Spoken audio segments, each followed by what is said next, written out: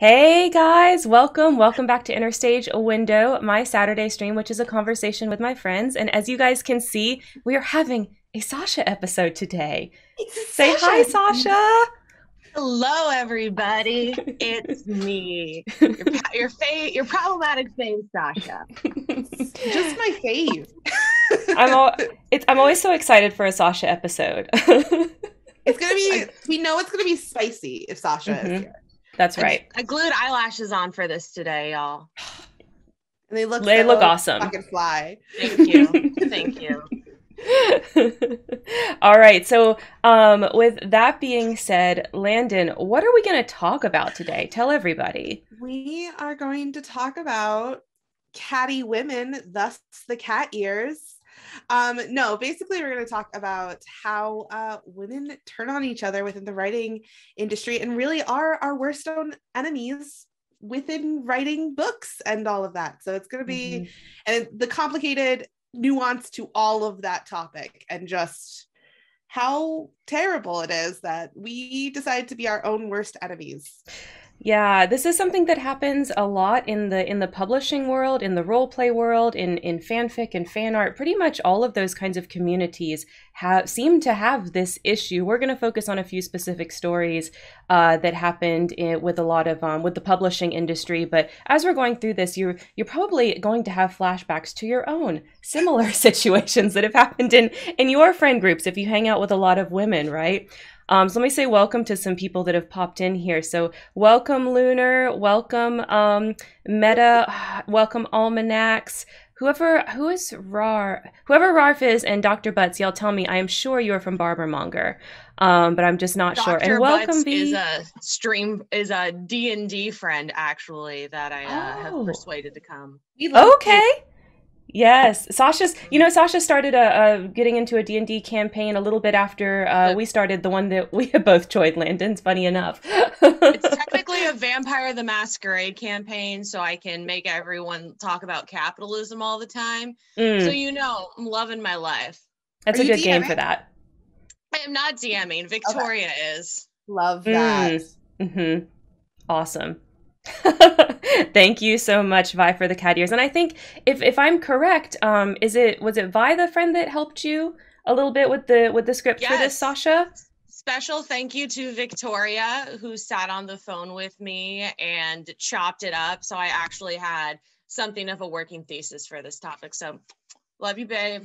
We Thanks. also know that it's a really super good episode when we have the idea of a working thesis. I believe Karen and I oftentimes just work off of chaos thesis, and this is a working one. So, Well, I think we like make the outline and then the thesis emerges from the outline is our typical process.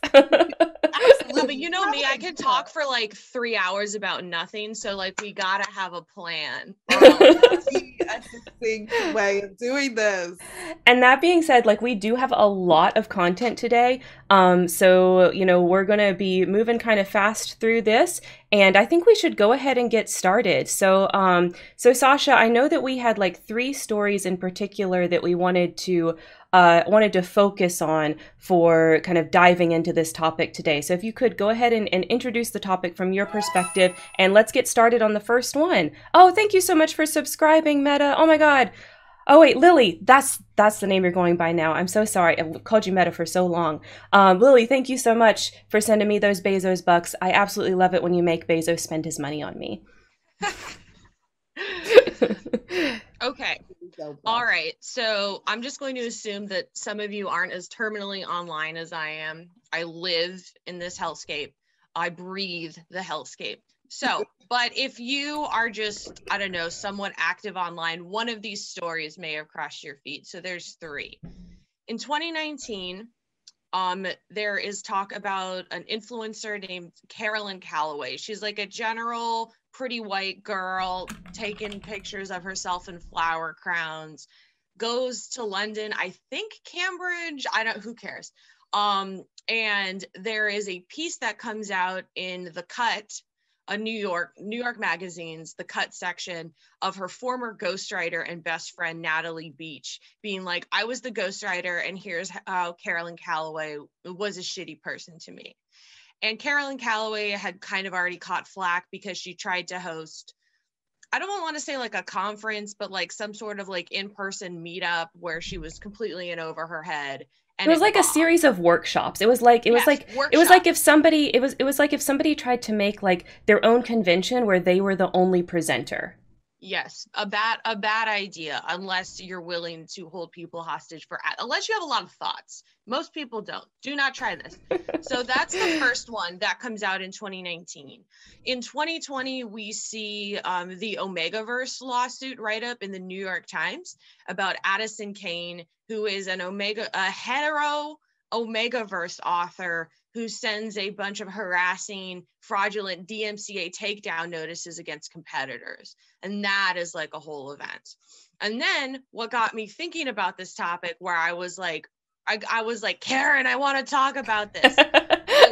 This year, there was Bad Art Friends in the New York Times, in which two authors, or like, we'll say two writers, because one of them is like has less traction than the other. Dawn Dorland is a woman who donates a kidney and creates a private Facebook about it to provide medical updates about her journey.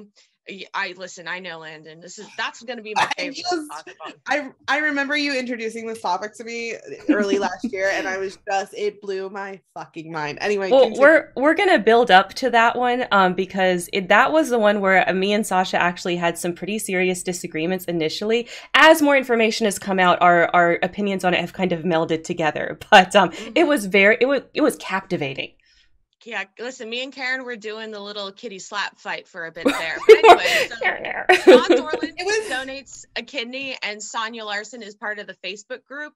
She uses Dawn's life, including a letter that Dawn publishes on her private Facebook, as material for a short story that she publishes, essentially taking down a Dawn effigy. Dawn finds out about this over the course of some years, and now there are lawsuits. So when I saw this one, I was like, the girls are always fighting. And I want to think about it. I wonder why that could be, that the girls are always fighting. Why are the girls always fighting? To be that way. It's every year. It's literally every year that one of these stories comes out. It's constant. And every time I see one, like, I don't know how you guys feel, but and I have a gender episode. It's really old now, but I have a gender episode where I take like 2 hours talking about the struggles I've had with my gender, and it just always takes me back to how I felt in like my junior and senior year of high school, where I was like, girls ain't shit. Girls are so annoying. Fucking, I don't want to have any more friends that are girls, and I freaking hate them. Urgh. And I mean, I grew up obviously and realized that most women are not like this, and women are great and cool, and I really don't have these types of issues. But every once in a while, we like to slip right back into high school mode. Yeah. Did you know that women are people, Karen? Oh my God. I know, and they have like multiple kinds of personalities. I didn't know. I'm actually going to need you to cite your sources on that one. I'm not sure I believe it until a man tells me that women are people. It sounds like there's 3 people here who had a severe case of not like the other girl syndrome. And then we grew up. So I think mine was less. So, but yes, I never was, in my experience, never was like anti women. It just was that I went to a very small private school for most of my early education, in which there were only 2 women or 2 girls in my class, and I did not get along with the one other girl. So I feel like that might have had something to do with that. That would literally influence your idea of there literally being like 2 to 3 types of women. Yeah, so for Landon, it was true. Landon, it was true. All right, very true. However, as soon as I went to the all-girls Catholic school freshman year, that was a 180. So as soon as that happened, it was like, okay, well, we're gonna just figure it out, that every person is a different person. Who knew? Shock and awe. Yep. So all three of these stories, Sasha is going to go a little bit deeper into each of them as we go through this. Deep dives have been done on a lot of these, so we're going to keep coming back mostly as we talk to what they have in common and kind of what that means for our online spaces and our creative spaces. So that's really what we're going to be aiming to do here, is to kind of try to see like why this is like this yearly cycle and why we keep coming back to this, and how these stories are really the same story being manufactured over and over and over. And I think it's important to note that while this is like a big think piece in New York Times and big lawsuits and stuff like that, this happens more than yearly. It's constantly in our magazines and constantly in this, like in the world of media presence of women tearing down other women. Mm-hmm. But yeah, this focus of the cycle of New York Times getting involved in it instead of, the normal People magazines. Yeah. It lends it a veneer of legitimacy. Like Mm-hmm. when you have, and especially because most of these pieces, these are very long pieces. And I will say on pretty much all of these topics, like, okay, so there's an initial article, and then in my spare time, I've read up a bit more. Like I've either listened to podcasts or I've like found additional blogs and essays on these things, which is why you might hear me say things where you're like, I don't remember that being part of the original narrative. And it's because it wasn't. That's also a theme here, is that yes. the complete rewriting of history. Yes. And yep. especially with my girl Dawn Dorland. So, yeah. But we'll get there. Everyone's gonna get to hear about how I feel about that. But let's start with Carolyn Calloway. Yep. So this was the 2019 story. So it was a little while ago, so the memories are probably a little fuzzier on this one. So Sasha, take us through it. What happened with Caroline Calloway? Like, what was her deal? Well, right about the time that Carolyn Calloway's workshop start crashing and burning, this piece in The Cut comes out by, as said, her friend is named Natalie Beach.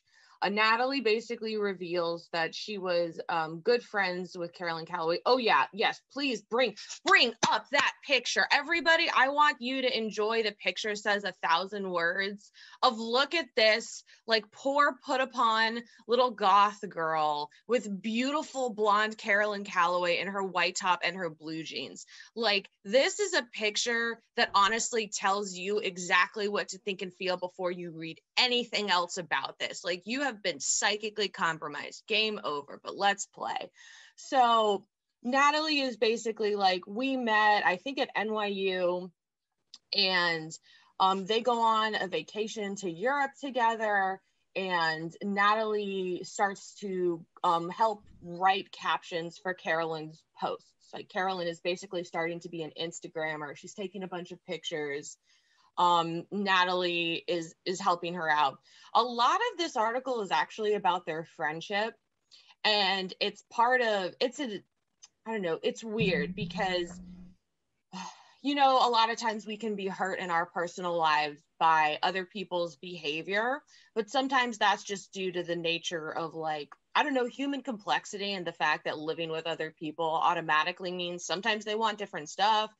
Sometimes you don't advocate for yourself. Sometimes you make sacrifices that you later regret.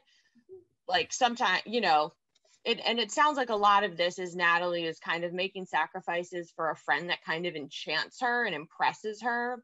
And later she comes to resent this, especially with Carolyn Calloway's rise to popularity. Mm-hmm. Which I know, that's a human feeling. But, yep. Anyways. And throughout this time, something to make sure that it's clear is that Caroline Calloway was clearly popular girl vibes, but she wasn't real popular girl. She didn't have that behind her when they first started becoming friends. And then as her Instagram grew, then she became a real, an actual popular girl. So, it's kind of like Natalie knew her before she was big. So there's some stuff going on with that too. Well, and there's some entitlement in I helped you get there, and not receiving any of that back, and or in the way that she wishes she was. Yes. Yeah. So interesting thing about this, because I didn't catch this on my first read, but basically because what this is all about, the core of it is that Carolyn Calloway is putting out this personality via her Instagram captions, and actually I am that personality and I haven't been compensated is kind of the implication. Well, fun fact, in this article, Natalie, on their way back from Europe, Natalie misses 2 non-refundable flights and she's broke. Rich girl Carolyn Calloway, sits on the floor of the airport and goes through her parents' credit cards and buys Natalie's plane tickets back. And yes, yeah. So like, yep. And this was after a very unfortunate romantic / sexual encounter during that Europe trip too. So Natalie is already feeling like down in the dumps when she's having this like plane flight drama going on. And Natalie volunteers to ghostwrite or continue ghostwriting for Carolyn's post to compensate for these like, you know, last minute super expensive plane tickets. So I caught that and I was like, wait a second. Like there was like an agreement there. And then Natalie's like, okay, I'm done doing this. And Carolyn keeps going and, I don't know, writes her own captions from there on out and continues her rise to stardom. And just Natalie completely resents this. That's what it is. It's a big article of resentment. Yes, yeah. this is 100% resentment of a friendship that has fallen apart, and a woman who feels like that they have sacrificed more than they wanted to because it led to success of another person. And just the resentment of built up for years. And you can kind of, like you were saying, you can kind of see it even in the photo that like there's a stark difference of what they look like, of how they were raised. There's this constant idea of competition that Natalie has kind of projected back on their friendship. Like there's a section of the article that's talking about how Natalie grew up in Yale as a townie and how Caroline always wanted to go to Yale. And so like that was a set that like wasn't a competition, but it was kind of still a competition, and that's been just subtly thrown in there. It's the whole narrative is definitely based around like who is the real victim, who is the real good girl, who is the real woman. And while purportedly this is about like the veneer of this is like authenticity, right? It's like Carolyn Calloway has presented herself inauthentically and her whole brand is around being authentic, and so this is a brand criticism. But really what it is like friendship gone wrong, angry. And I will tell you this, so after this I'm not sure if the poster's still there, I didn't check, but like Carolyn Calloway had all these like super sad Instagram posts up because she knew this article was coming out. And it was honestly like, I'm an empathetic person. So for me, it was like painful to read this because just like, I don't know, like everyone's like, oh my gosh, Natalie, like Regina George just totally tricked you into writing captions for her. Oh my God. And like, poor Carolyn Calloway is just like, clearly so badly wants to like talk to this person and have some sort of closure or apology. And it just knows that she's going to have her ass handed to her. And it's like emotionally devastating. And after like this begins like the true wave of Carolyn Calloway hatred, which is something that, by the way, if you Google her name, you will find Carolyn Calloway written about periodically from this moment, more seriously. Like, is she a scammer? Is she not a scammer? Like people constantly debating her worth, etc.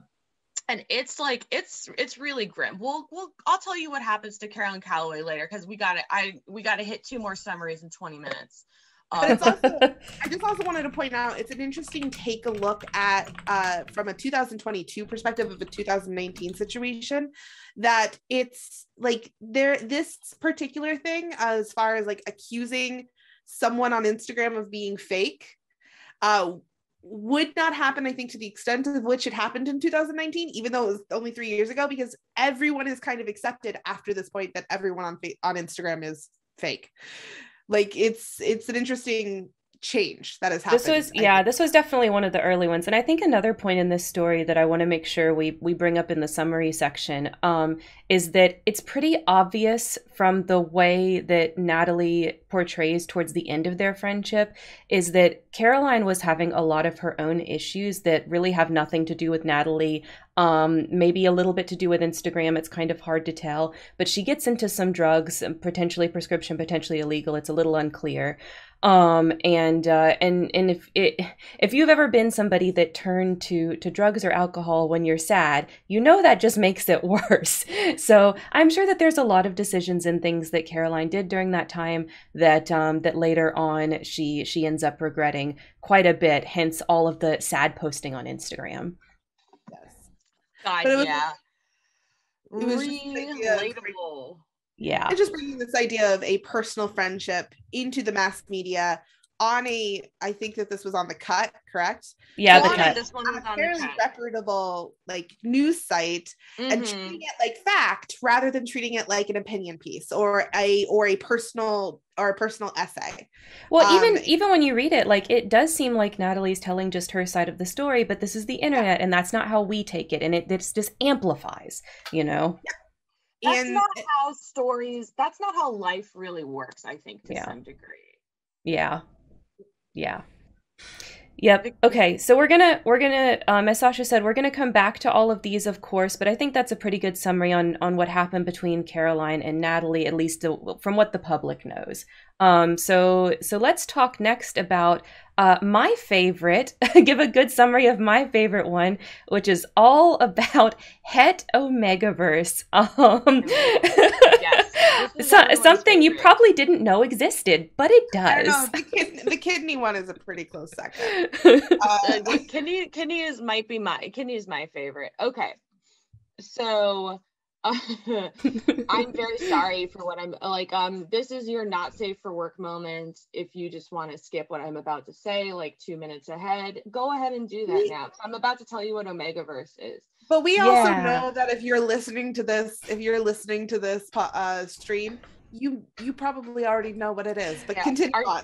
You had to click the 18+ thing to get into this chat, so you know. People who know me at this point have been forced to listen to like a lot of my internet shenanigans, and they know I'm into like gross anime. You're not emotionally prepared, Victoria, because you can't be. Anyways, so Omegaverse is a invented genre where there are basically 3 genders, alpha, beta, and omega.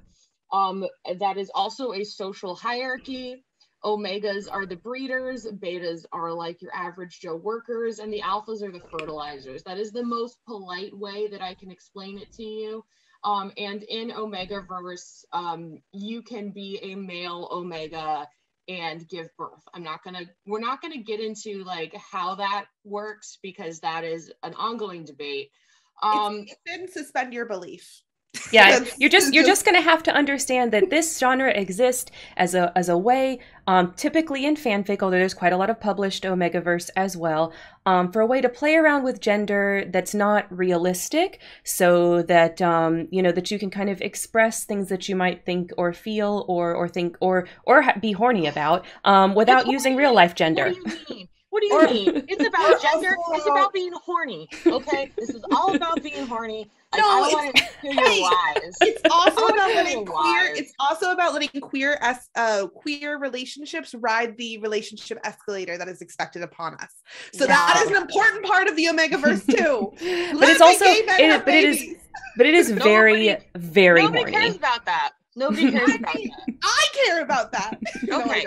I explained Omegaverse to my therapist. So like if you want to like, she laughed so hard she had to cover her mouth because she was losing her shit. Okay, anyways, so all you need to know is that the Omegaverse exists. There's a lot of self-publishing because it's in the romance genre. And one particular author whose nom de plume is Addison Kane. She starts basically in order to get ahead on Amazon, starts issuing these DMCA takedowns. A special fact about Addison Kane, though, I think she has drunk her own Kool-Aid, because there is like, of course, something strategic about taking down like potential competition, but like Addison Kane like truly believes in her heart that even though she's writing I shit you not, Bane fan fiction with the serial numbers scrubbed off. She believes that like she has a deeply original core that other people are stealing from. And what happens is she eventually sends a DMCA takedown to the wrong person who decides to fight her. This legal battle actually ends up in federal court. If you want to hear more about this, I highly recommend the A-Lab podcast episode about it, and you can listen to old lawyer men read like legal briefs about Omegaverse, which personally adds years to my life. But after this too, so there's a New York Times piece that comes out about this. Then YouTuber Lindsay Ellis, unrelated to Zoe Ellis, the author that responds to Addison Kane, she makes a YouTube video about this whole situation. Addison Kane then attempts to DMCA take down Lindsay Ellis's video, leading to a second Lindsay Ellis video in which she goes on even more about this. And of course, and both of those, so I just want to say as an aside, but if you're interested in this, those two Lindsay Ellis videos are some of her best work ever, and I highly recommend you just go watch them. Like, they're excellent. They are great. They are really good and super funny. Because I love reading legal documents, don't you? Anyways, so I in fact don't.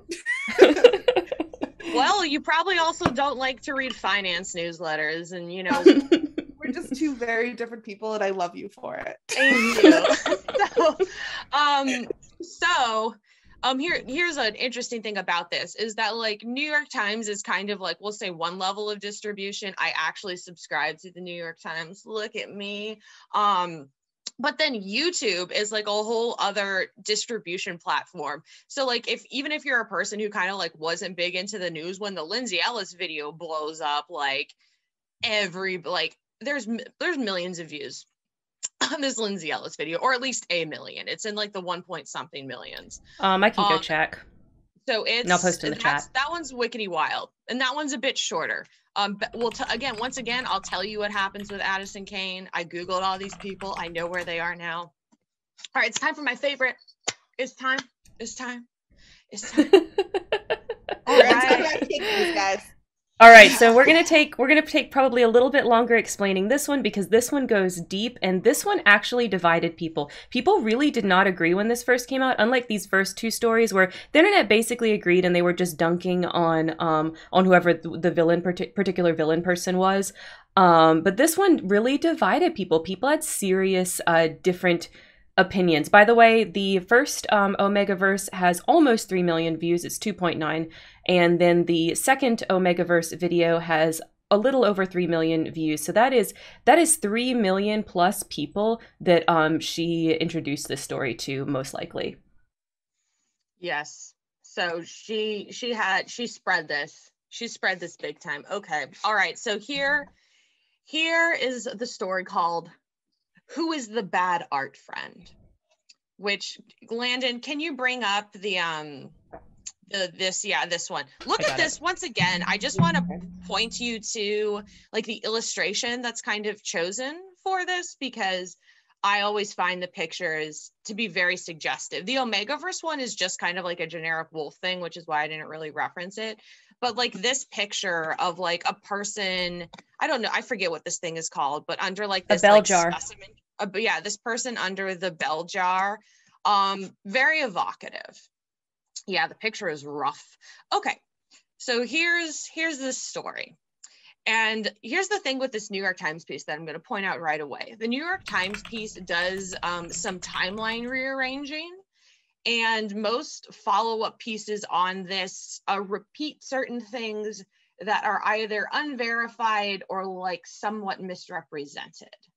And this is going to be important because I'm going to give you like the initial New York Times read, and then I'm going to give you some sweet facts. Long story short, Dawn Dorland is some kind of cringy yoga-y white lady who decides to anonymously donate a kidney. She makes a Facebook group to provide people with updates about her journey. When she doesn't get kind of like the accolades that she's expecting for this, and especially she notices that one person, Sonya Larson, is looking at all her posts but never commenting. She approaches Sonya about it and is like, well, hey, what's up? And Sonya is like, no, we're buds. It's cool. Yeah, I know it sounds cringe, Annika, but don't worry, I'm about to come this on. It's super cringe, but don't worry, it gets better. Listen, I am here to protect every cringy white lady. You have the right to be embarrassing, okay? So, acknowledge your embarrassment though. But and Sasha, and while Sasha's doing this, I'm just gonna, because this is such like a juicy girl story, I'm just gonna enjoy some Girl Scout cookies here made with the freshest of girls, because Dawn and Sonya are both the freshest of girls. They're so fresh. Okay. So here's what happens. Maybe this could have just been a like, why don't you like my posts kind of thing, which, you know, is a question we ask our friends sometimes. I don't care, but you know, other people do this. So but one day a friend sends Dawn this like link or something, like, like basically tips Dawn off and is like, I think Sonya wrote a story about you. And then either Dawn, like, I don't think she finds a copy online. And at first she like declines to even like get into this. But eventually when she finds out that Sonya is that Sonya's story has been picked to like circulate for some sort of book event, she gets into it. And she totally finds out that it is 100% a story about her, including quotes from a letter she posted to her private group.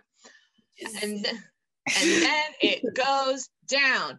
And that is when, actually, so this is the New York Times claims that that Dawn sues to stop this story going forward, which I later find out, I don't think that is the case, or like, it's weirder than you think.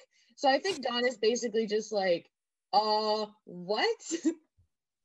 And then it becomes lawsuit battle with the ladies. The New York Times piece does some timeline rearranging, as I said, in order to make Dawn seem like this person who imagined a friendship with Sonya completely in her head, is super entitled about wanting attention.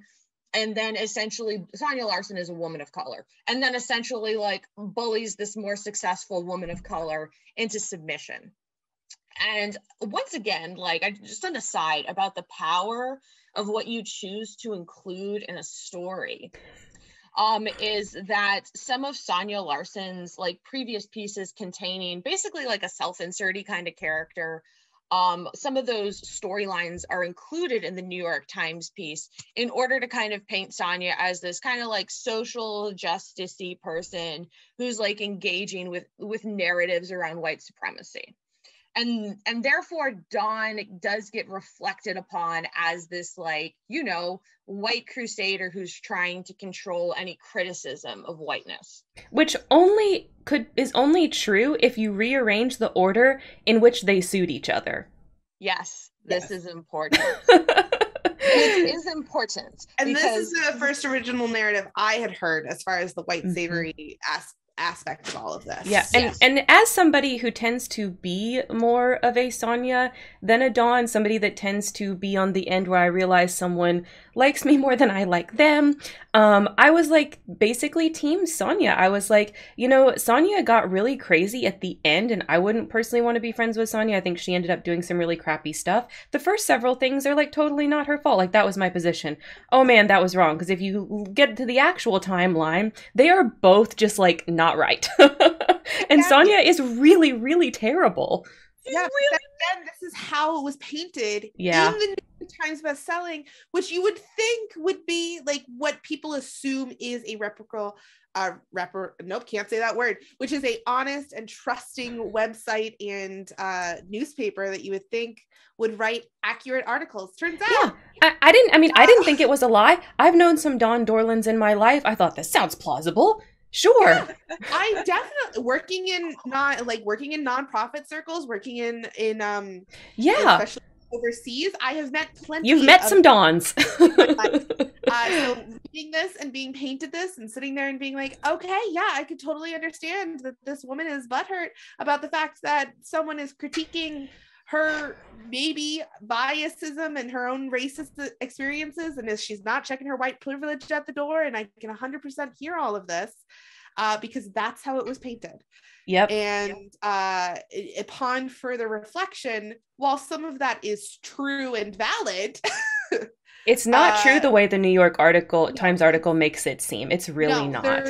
there's some valid thoughts in like the way that she phrased things and the way that she probably approached this anonymous donation and everything like that. However, as far as the facts go and the way that everything went down, it's certainly not. She was villainized far more than she should have been. Yeah. So Sonya, so Sasha, give us the real Dawn and Sonya timeline.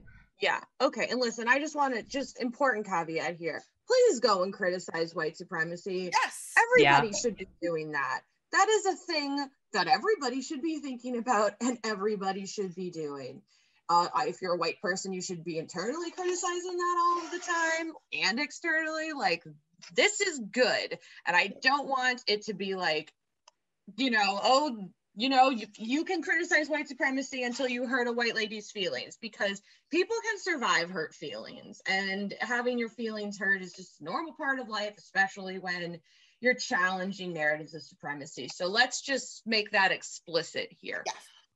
But that was not the narrative that is not actually, this is the problem. The problem is that Sonya Larson is actually nuts, and she gets painted as a victim of supremacy when really she's just a victim of her own hubris.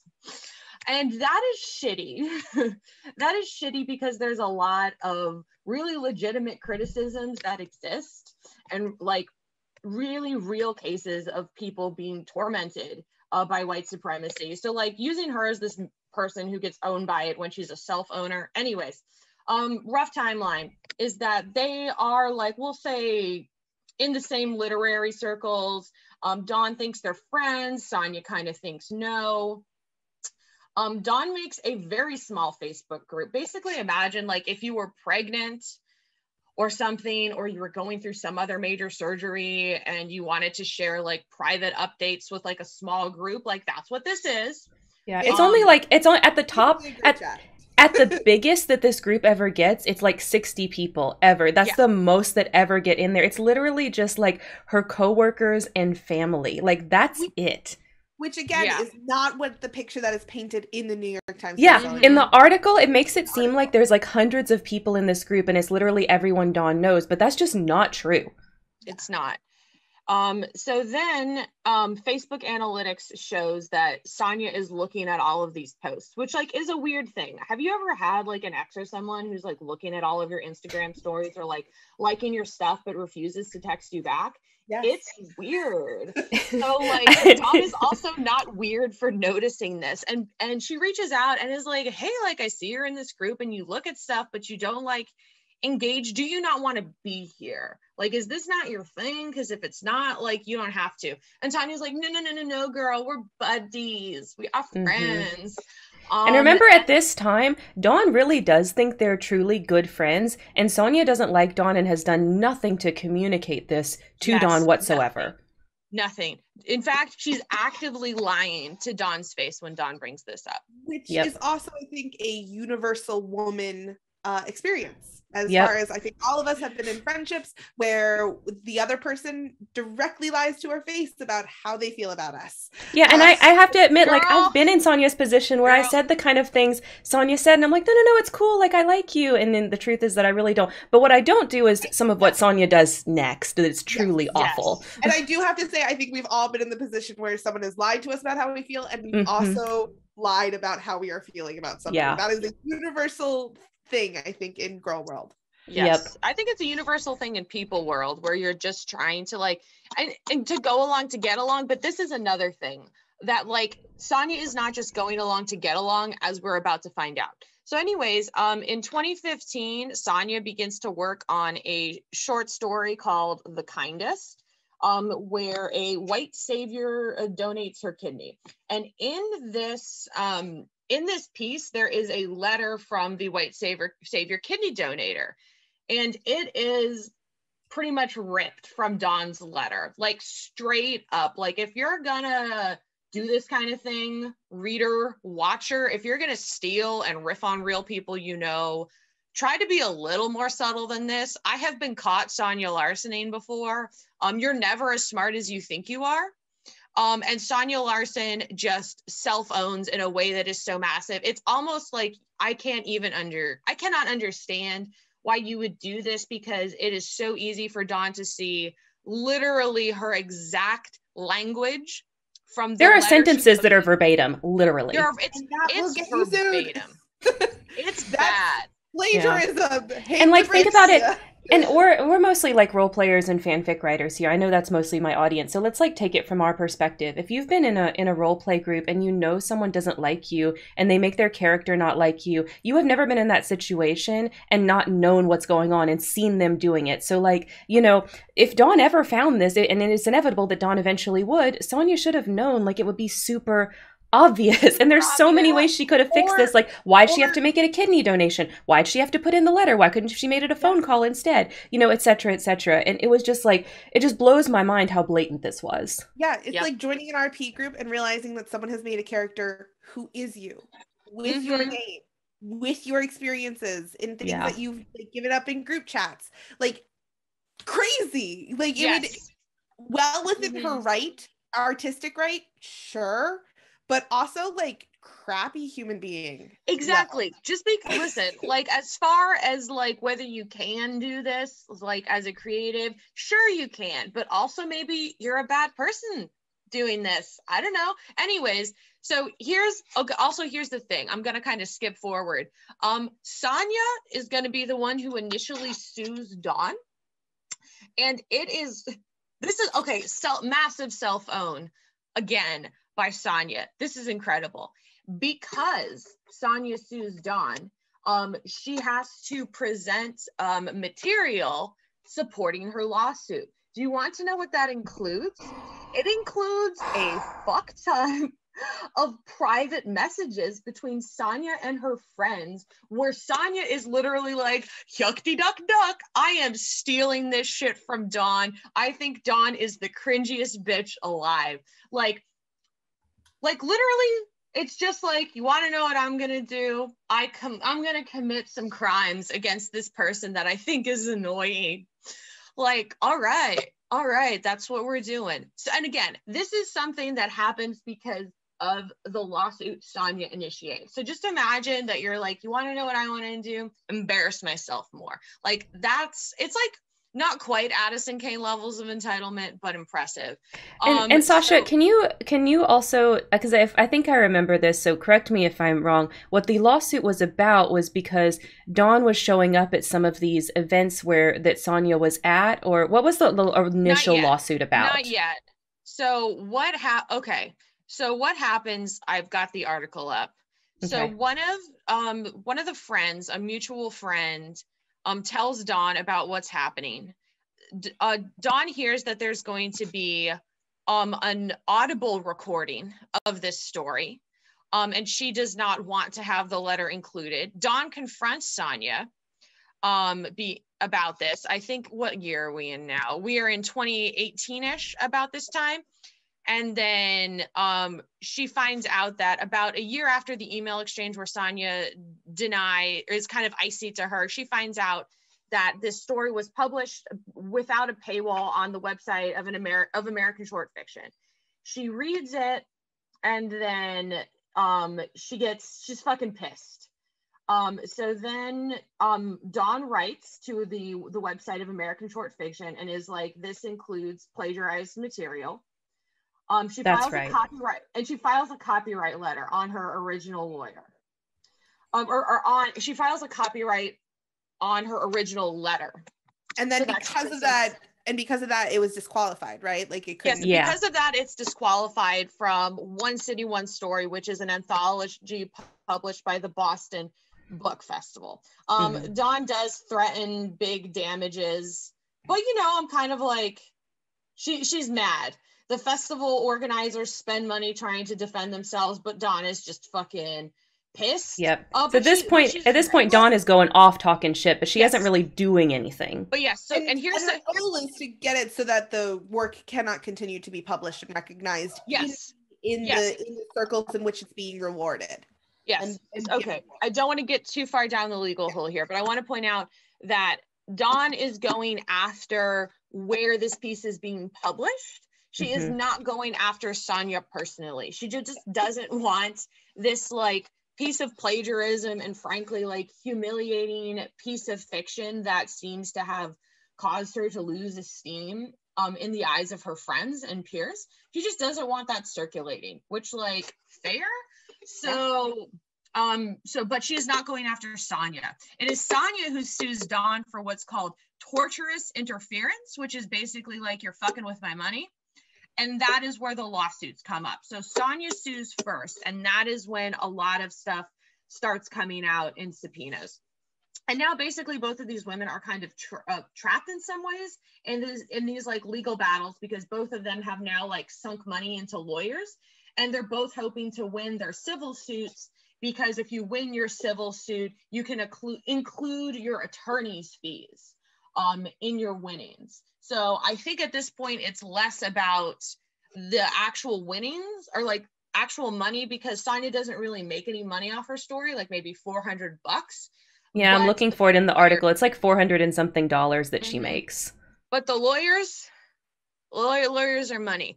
But anyways, so like once you kind of roll the timeline out, you realize that Sonya kind of spends years making her bed, and Dawn tries to avoid this story completely. Like she hears about it from a friend before and then dismisses it, doesn't engage with it.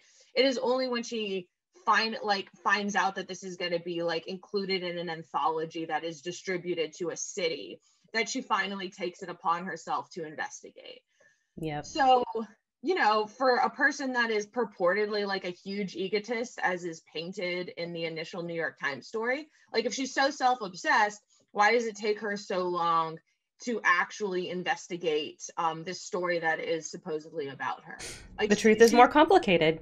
Yeah, it's almost like she's nice. So anyways, I read this story and I immediately was like, what the fuck? Dawn gives up a kidney. Like, I'm sorry, but I sense massive writer insecurity, because like, I don't know, as a creative, sometimes you're like, is the fact that I'm generating thoughts from my brain as vital as if I was out, like, I don't know, like digging wells for people who need water? You're like, is the work that I'm doing like actually valuable, and would I be better served by doing something more material?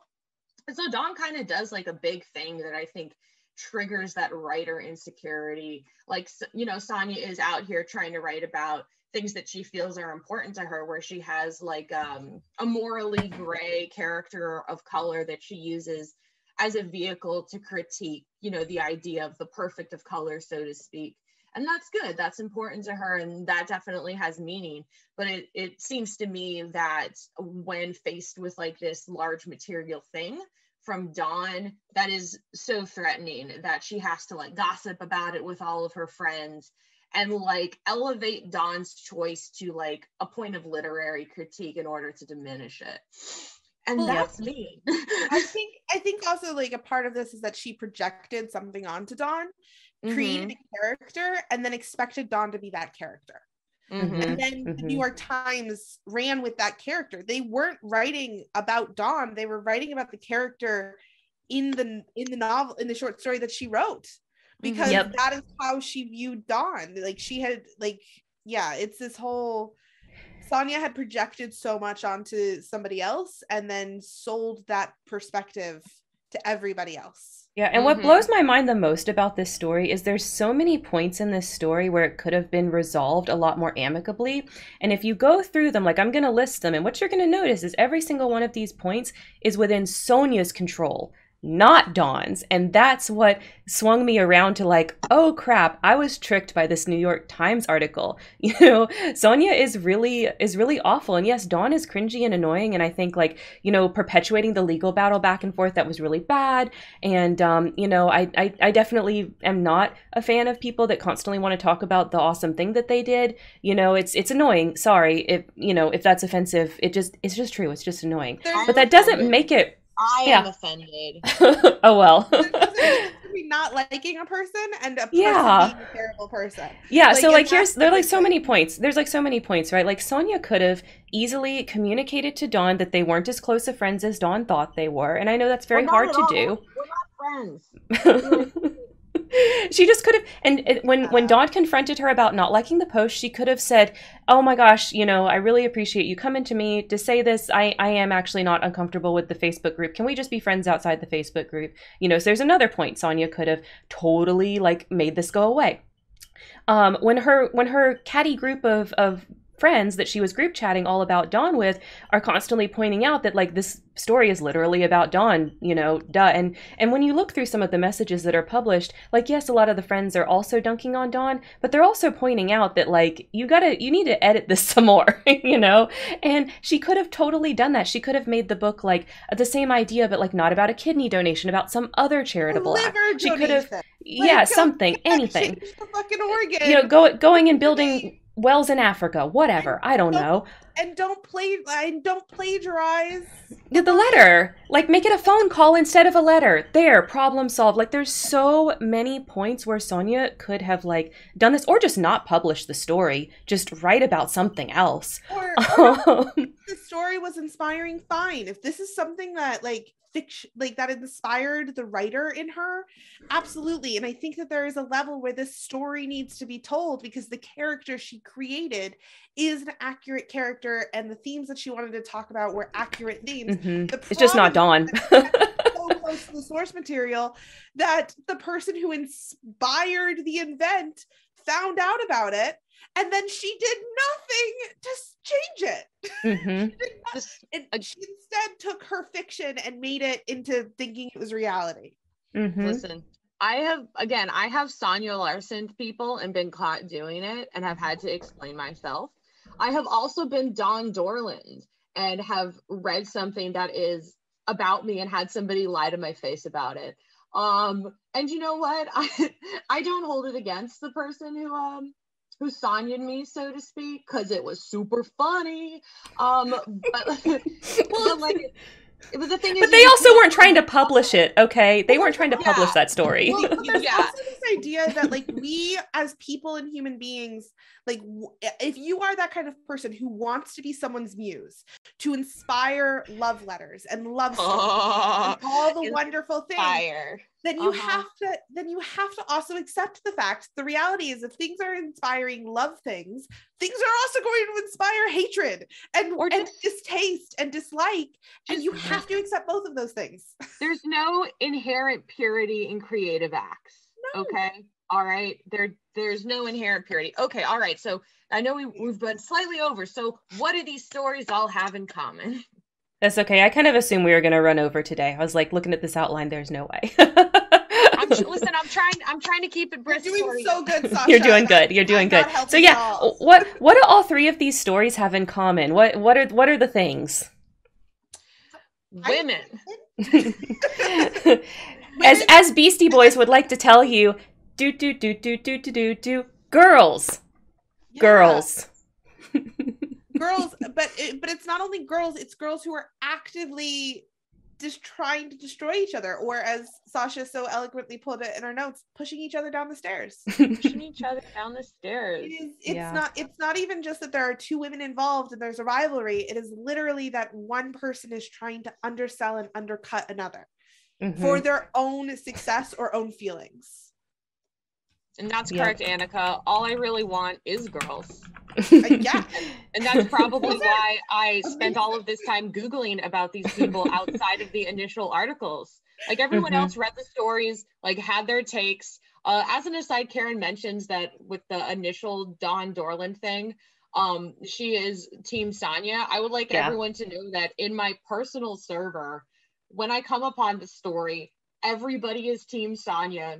And I come out of a hole to be like, what's up? I'm Team Dawn. And everyone's like, fuck you. And I'm like, no. Actually, that's what happened. No, that is totally what happened. We were all like, wow, Dawn is so annoying and cringy. Wow, what the heck? And then Sasha comes in like, no, Dawn's not that cringy, guys. And I'm going to prove it. And then like a few weeks later, she literally proves it. And we were all like, oh, okay, well, I guess they're both shit. Sorry. And Sonya's truly terrible because she's the one that has the power during this entire situation. Yeah. You know what?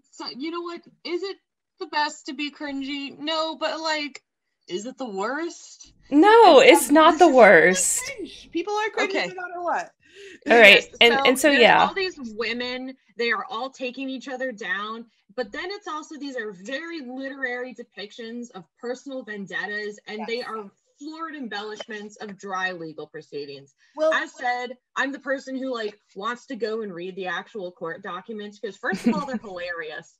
And second of all, because I think, I don't know, a lot of times some journalists skim legal proceedings because they think they're boring too.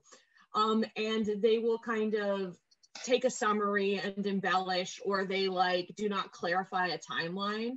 And if you don't clarify the timeline or the facts of the matter, the story that you present isn't going to be accurate. And like basically the cut piece with Natalie is pure narrative. The Omegaverse piece is also kind of a little flimsy on the exact timeline because it like the later piece with Bad Art Friend, it's flipping back and forth across time in order to like build the narrative and build emotion. And while that is nice for like a book, that is not how real life works. And when you do that, you kind of obscure the truth. And so both of these pieces involve obfuscation of critical timelines in order to make a narrative more cohesive. Yep. And that's why I recommend really, for the Omegaverse, that's why I really recommend watching Lindsay Ellis's video, because it does a much better job at clarifying what things happened during the timeline, because she took the New York Times article plus everything else that had been written about this and kind of synthesized it. Just reading the New York Times article, for even though like, oh my God, Addison Kane is bonkers, it still isn't really like, super accurate. And that obfuscation of fact is meant to incite an emotion and a judgment from the reader. Yeah. Like that's the other thing too, is that at the end of the day, all of this information that we're getting from journalists have to sell the website or magazine or newspaper that they are writing from. They are there to make money, and in order to get more readers more interested and to have those clicks and to have those things, even reputable places such as the New York Times and The Cut and the New Yorker, and that's an important part of all of this. Yep, got to get them clicks. I also think at the end of the day, it's important to recognize that these are every single example that we've mentioned and have deep dive today is an example of women who have a friendship whose feelings get hurt. Like that's just what it is. People having feelings that get hurt in relationships. It's never happened to me. I am dead inside and outside, so I don't understand it, but apparently it happens. So a big problem with these stories, I feel like, for a lot of them, the situation is where we start mixing personal circles and professional circles, and we kind of like push these together and try to like make them work in the same space. And for a lot of people, it simply doesn't. It is very difficult to for us that have been kind of brought up in the society where we're taught that professional is about competing with each other, trying to also be friends with those same people you're competing with. It creates all of these weird situations and weird feelings and expectations of each other that are just not tenable. Which I think brings us into the great next section of this stream, which is, where are the men? And why do we like this? Where are the men? And I where them boys at? Where them boys at? Who let the dogs out, you ask? I think, Karen, what you said is perfect, is that we are trained and raised in a society where we are constantly taught that what close friendship is also competition. Mm-hmm. And that they're the same. Competition and close friendship go hand in hand within women's society. That is not something that is subconsciously taught in men's circles. So when we have situations of men tearing men down, it looks very different to this. Mm-hmm. Yeah. So I think first let's ask, like, do these stories even exist with men? Is it that these stories exist and then they don't get published because they don't get the clicks, or do these stories just not exist? So Sasha, I know you've done a lot of digging and research into this. So if you could tell us, like, can you find evidence that men do this anywhere close to the rate that women do this? So I didn't do too much digging. I just was like Googling around. But generally speaking, like this used to be more of a men thing. I think interesting when it was like men are the real writers, or like when men had these spaces where they dominated almost completely. Takedowns were more of a manly thing. There is a super funny feud between Edmund Wilson and Vladimir Nabokov, where like I'm sorry, just the idea of them feuding cracks me up. Listen, Nabokov is basically writing troll letters under like pen names, like just being like a big shit. But like, so that's like the big one that I found kind of in history. Some other radio takedowns have happened, but we're talking like, I don't know, like mid 20th century kind of stuff.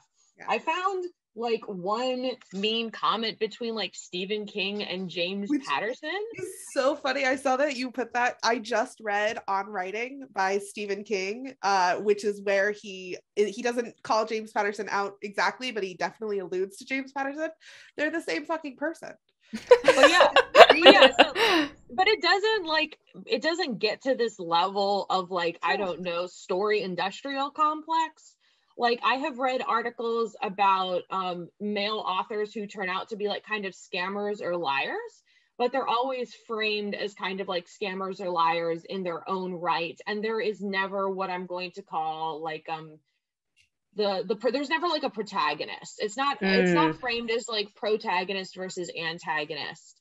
It's just a villain with like a smattering of people who are deceived. Whereas with these women, there is another woman vessel who is used as the reader conduit in some way to take the other one down. So what you're saying is like there is really no male Carolyn Calloway in the publishing industry. That does not exist. No, what I'm saying is there's no male Natalie Beach in male industrial complex. Okay. Other male Carolyn Callaways, absolutely. That the Million Little Pieces guy who went on Oprah. Yeah.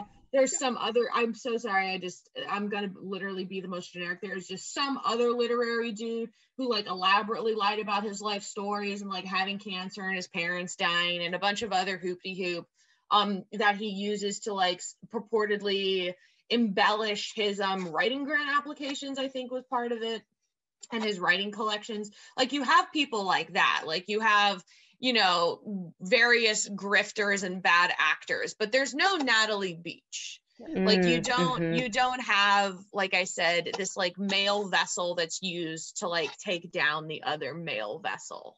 I think that has a lot to do with the fact that the social economy of where people fall within the social structure within society between men and women are very different. There is a lot of privilege that comes along, obviously, with being a man, and they don't have to play the game of social structure to the extent or in the same way that women do. And it's because they're competing for fewer spots with less power. And women see each other directly as competition, whereas men typically can exist in the same sphere without direct competition with each other. All in James Patterson and Stephen King. And let's mention one example where you have somebody that's wronged tons of people. So when you think of these stories from men, it's typically not, like Sasha said, a one-on-one situation. It's kind of like you have a villain and then a trail of victims behind them, right? So Addison Kane has that. Addison Kane has a trail of victims behind her. She's done this over and over and over. But whenever you Google about the story, it's always Addison Kane versus Zoe Ellis. The one victim that kind of stood up to her, right? And so Zoe Ellis becomes this kind of like amalgamation of all of Addison Kane's victims that she has harassed over the years. And you just don't see this with the stories about men. That's just not the way that we write about them when we do publish those stories about men. So very different lens that we like to see these through. Mm-hmm. And everybody likes these stories. Like the reason that I remember these so distinctly is because they were events. Like this was the thing that was like that Pocket was suggesting. If you have Firefox and you have like their little app homepage, it's like, here's what you should read. Like these are things they're getting tons of comments on Twitter. This is, if you're watching Karen, you're probably a role player of some sort, and role players tend to be adjacent to the literary world. And this was like big literary gossip at the time. everybody was into these things. And it was either the thing of the day or like the thing of the week. Like, oh gosh, God, the Bad Art Friend one lasted forever. My God, Bad Art Friend, I think chronologically didn't last as long, but like emotionally, it feels like it did. Lasted a long time. Bad Art Friend like goes on. Like I'm gonna have like a reminder set to check on the Bad Art Friend legal case in a year to see if it settles or gets dismissed or whatnot. Awful stuff. Really anyways, awful stuff. So, like, you know, so for example, like the Carolyn Calloway piece, I've already referred to this, spawns the Carolyn Calloway writing complex. There are so many articles about her. Thing about Carolyn Calloway is that associated with Natalie Beach's ghostwriting, her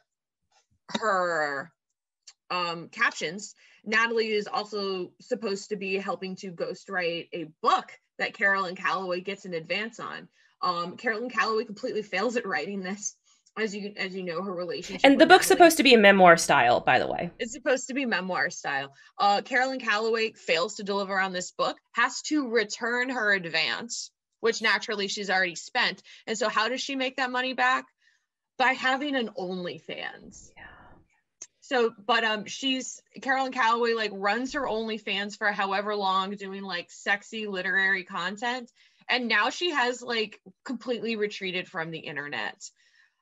She has deleted all of her tweets. I have not looked at her Instagram, but her Twitter is just like, I don't know, like 20 different mean jokes that she's retweeted about herself, which is like, it's very grim. It feels like an internet cemetery. It's very mean. You can tell that this is clearly taken a toll on her. She has another book that's supposed to be coming out, but it's like it comes out whenever. So that's where Carolyn Calloway is. Hopefully, and it's sad. Alive. It's so sad because it's literally like if you were following this along kind of when it was happening, what it really seemed like was that she created the OnlyFans literally to make the money back. As soon as she made enough money, she was like, "Bye, I got my money. See you later. I didn't want to do this." It's terrible. It's terrible that she feels like she was pushed to that extent, that she didn't have any other out, that there was nothing she could do. And obviously to fix that's this. a huge problem with the sex work industry in general. Like that's the fact that if that's why women are getting into it, if they feel like they're forced to, that in itself is a tragedy. But then because of the fact that it is so highlighted due to the fact of everything that has happened around her and scrutinized because of that, it just is exhausting and sad. And I can only imagine based on her past and everything that she had done and how infamous she was on the internet, the types of comments she was getting on her OnlyFans. Like that has to be draining. Let's not even think about that. And my homage to Belle Delphine that I am doing with my pink hair and cat girl ears. I do love the aesthetic that's happening. Thank you. I do too. But yes, okay, all right. Is it time for our ad shout? Yes. Okay, guys. So I looked for this, and so no. Addison Kane and Zoe Ellis's neither of their Omegaverse books are on Audible.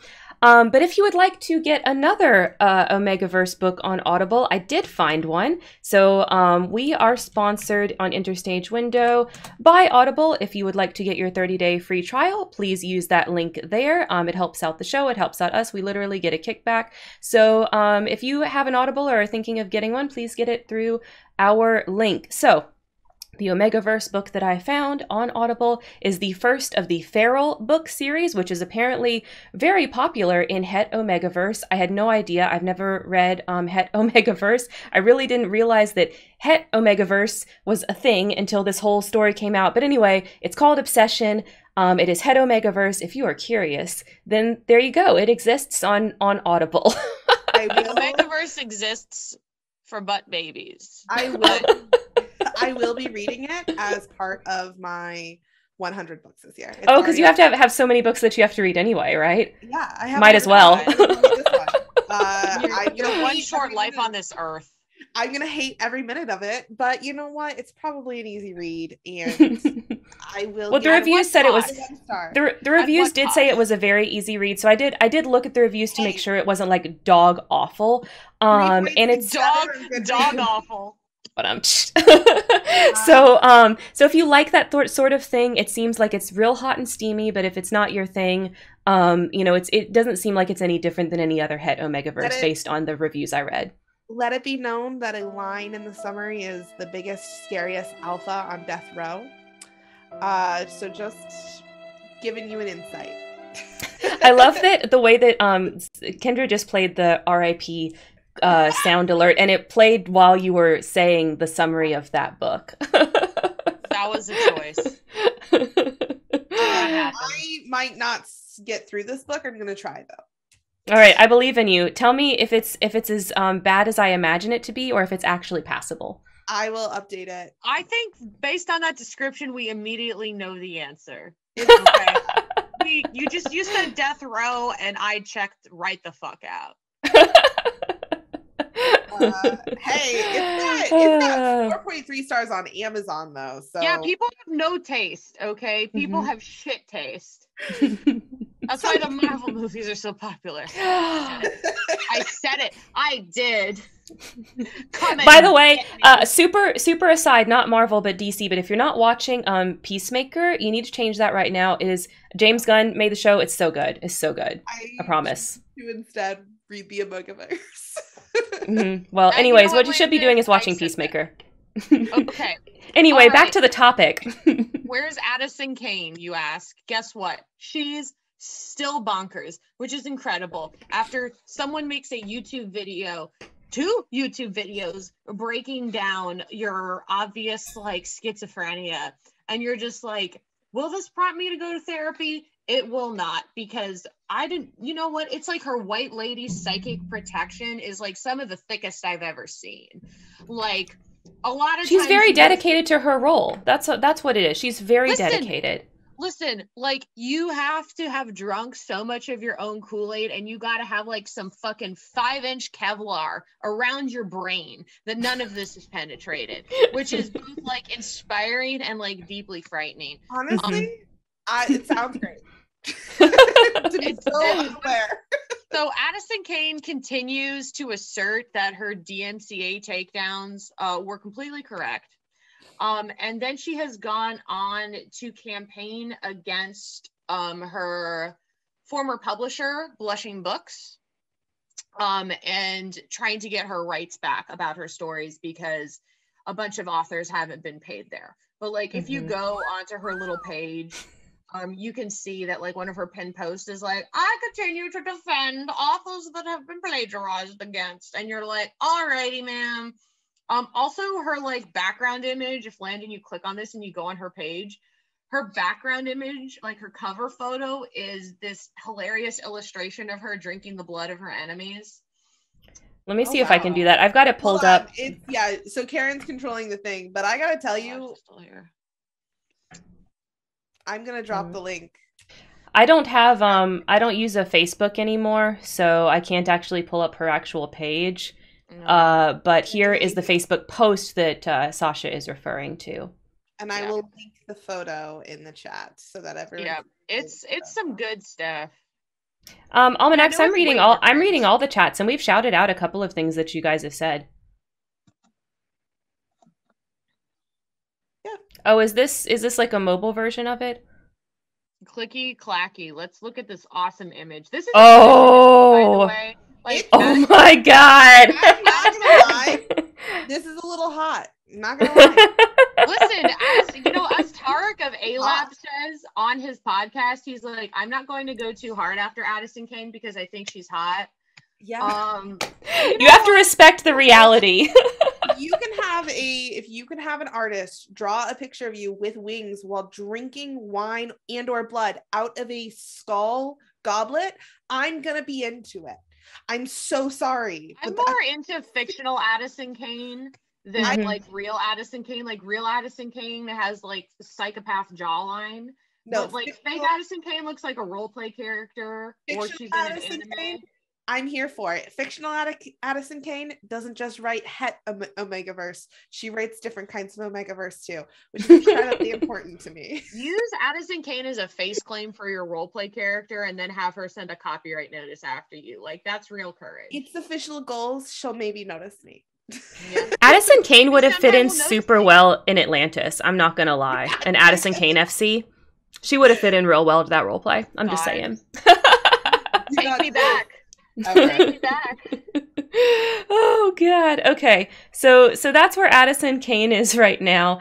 She continues to play like the same part that she has played what it seems like her entire professional life. I mean, it's the same. It's the same shtick over and over and over. It never stops. Never. Why should it? Okay. It's working for her. It's true. It's working for her. So where is our bad art friends though? Where are Dawn and Sonya? Where are bad art friends? So I would like to applaud Dawn Dorland, who apparently is not very online in general. Good. She is not an internet poisoned little freak like the rest of us. Good for her. It's the missing kidney that really helped out with that. Yeah, so she's just, I don't know, I think she's like a writer in residency somewhere. I think she's working on a book if I check. But like, she's just kind of like doing her own thing. She responded with some corrections to like various like pieces that came out about her, such as this Gawker link that I have, which also helps to clarify the timeline again, because she's like very, very specific and being like, this is the timeline. Like, Sonya Larson retained a lawyer before I did. I only retained a lawyer when the BBF refused to provide me with the revised text that they intended to publish and distribute as a result of my plagiarism claim. And of course Dawn points out that like this entire thing starts because Sonya chooses to plagiarize her letter. Like, you know, you can be kind of cheesed at maybe how Dawn responds, but it is true that Sonya is the inciting event. Oh yeah. Of all of this. So Dawn seems to be okay, but Sonya Larson's tweets are still completely locked. So I feel like that's kind of indicative of what happens. As an aside, Sonya Larson is friends with some other bigger authors like Celeste I'm pronouncing that wrong, but she wrote Little Fires Everywhere, which was a fairly popular literary paperback. And Celeste was a big team Sonya. She was part of that Grub Street thing. So like Sonya has like the fancier writer friends. Like I think implicitly Sonya has the superior writing chops, which is kind of I mean, she is a better writer in general, I think. Like just in general, she just is. True. I think I think we can say that that Sonya is the better writer, just not the better person. Yep. You can't have it all. You can't have it all. You can't have it all. So Sonya, I think, has essentially been kind of nerfed by this situation. And I do want to say, like, as crappy as I think she is, I don't think that having her whole livelihood ruined is the answer either. What I really wish is that there was some way kind of outside of the legal system for Sonya to take some kind of accountability and like issue an apology. Go on. I was going to say, what I really hope for is I hope that both of these women, specifically Sonya, went to therapy and learned that their behavior was not acceptable, and she will change her ways in the future. Sonya, I hope for sure. Well, Sonya, I hope for sure. I think the thing with Dawn is that she enters into the legal system because there is no recourse for her on a personal level. Like the harms that she has been done, like Sonya denies her any kind of accountability or recourse on a personal level, and the legal battle is really just an extension of the personal hurt, which really sucks because it's going to cost you like tens of thousands of dollars to maybe get a legal ruling in your favor, and that still doesn't change like the underlying emotional betrayal. Yeah, and I think it sucks. Sorry, go ahead. I was gonna say, it's not like if she did win, she would then have like she's trying to prove that her livelihood has been hurt by this, but it's not like she's suing someone who has a ton of money to give her if she does win. Yeah. There's not really like a lot of money in this game. No, there's really four artists suing each other. So yeah. And there's no going back at this point. Like, everyone knows at this point what happened. She can't take back that there's a bunch of people in the world that think she's super cringe and probably always will think that. And there's nothing that the legal system can do for her that will correct that. And that's the true harm that she's really experiencing, not any kind of monetary harm. Like, let's be real. The good news is that because it's writing in an industry of writing, if she did write a book and it was found publishable, she could publish it under a different name and kind of separate herself from the baggage of her name. However, that's having to do it for that reason is really tough, especially someone who did and has has looked for assurance from other people to validate her in a way that she did with like donating the kidney. Yeah. And the legal system's just an attempt to validate emotions is basically what happened. Which it can't do. It can't do that. And it won't. Even if she wins, she won't feel validated, because the reality is that she still loses her name and her brand in that way. Yeah. So, and Sonya doesn't look like she's going to apologize is the other thing. Like, once you've doubled down like this far, like, I guess it's kind of like the Addison Kane thing. Like, I guess once you go so far in the, like, I'm the real victim narrative, that like, you're just, you can't let go, because the psychic annihilation that you will experience is devastating. And I think, and I mean, I guess we can hold up Carolyn Calloway as somebody who does not cling to her own narrative, who maybe like, I don't know, I think with Carolyn Calloway, like when she goes and she does the like, I'm at Cambridge wearing flower crowns, like I actually think to some level that was sincere, and her desire to like hold these workshops for like self-improvement where we arrange flowers. I mean, I think that was naive.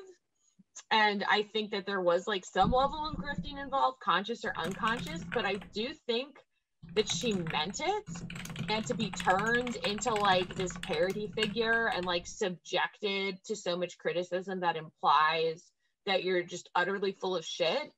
I actually think that like she now sees herself kind of as a parody figure, and like her self-conception has been deeply altered. So if you're not able to cling to this view of yourself that you've pitched to the public, like you dissolve. And so which is, I guess, the other terrible thing, or an especially terrible thing about these stories and how we all consume them.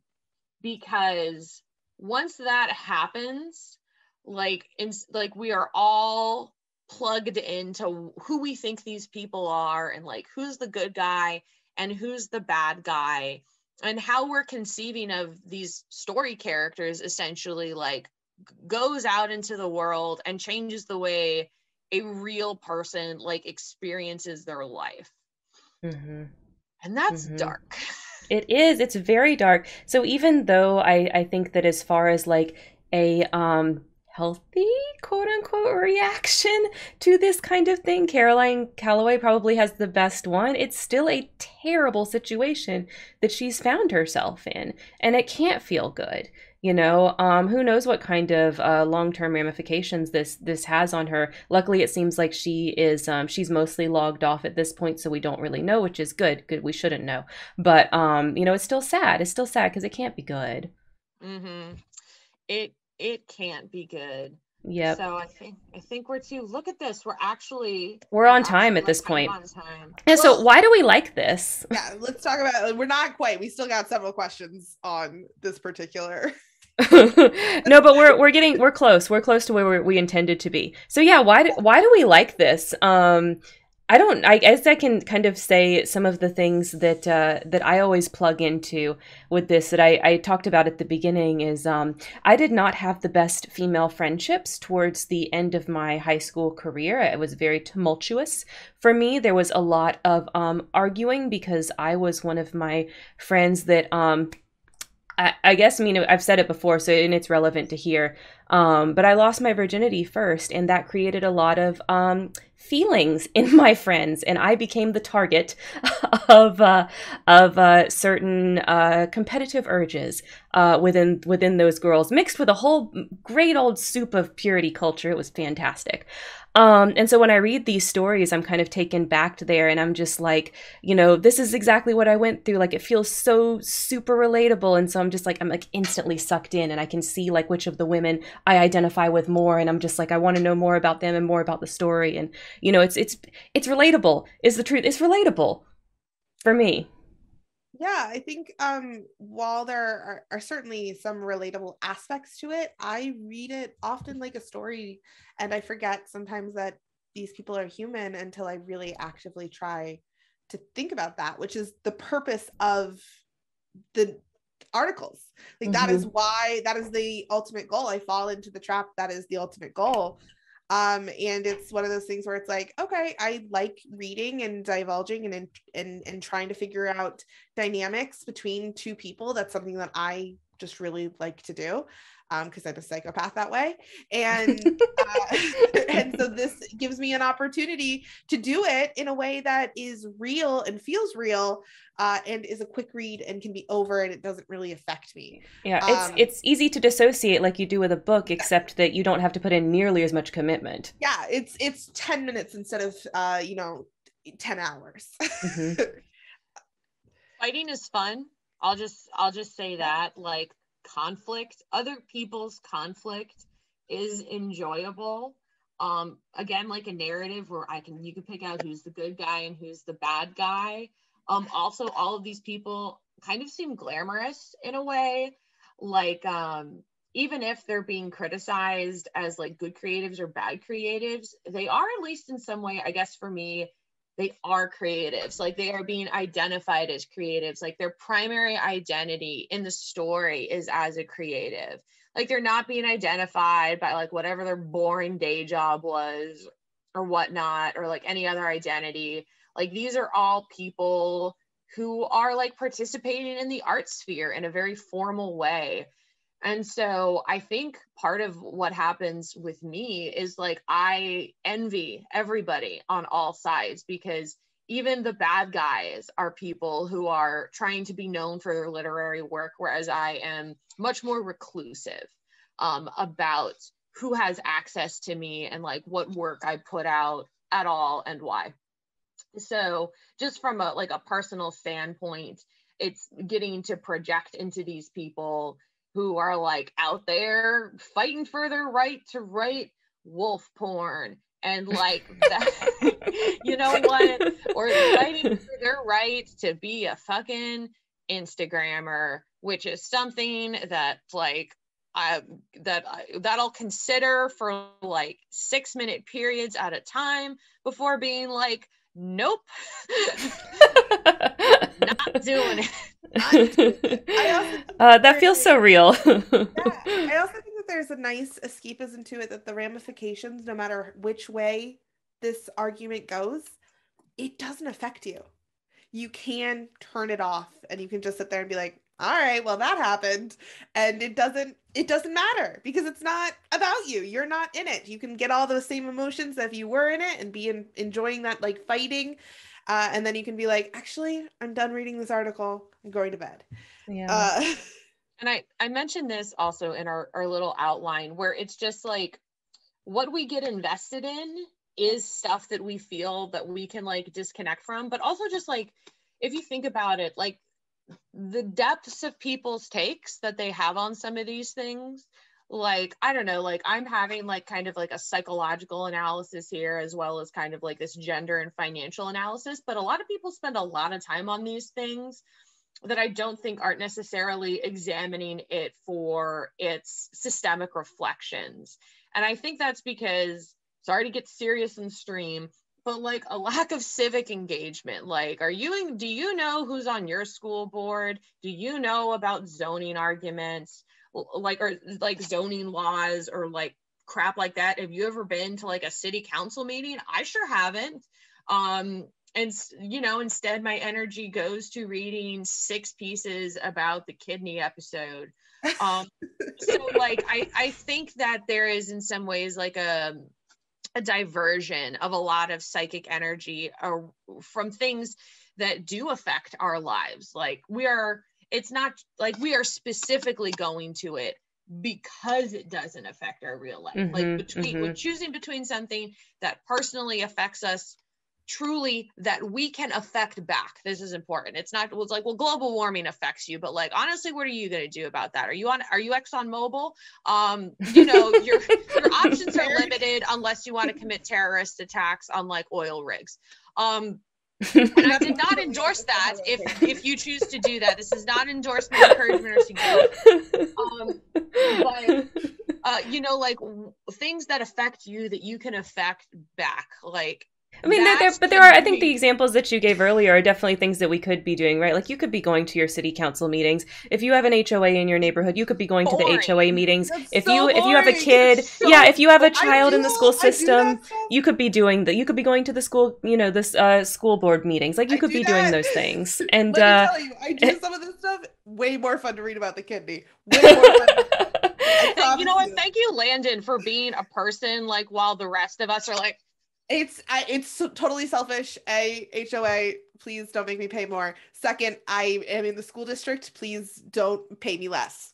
You're like, I'm forced to participate, and that's why I'm here. Yes.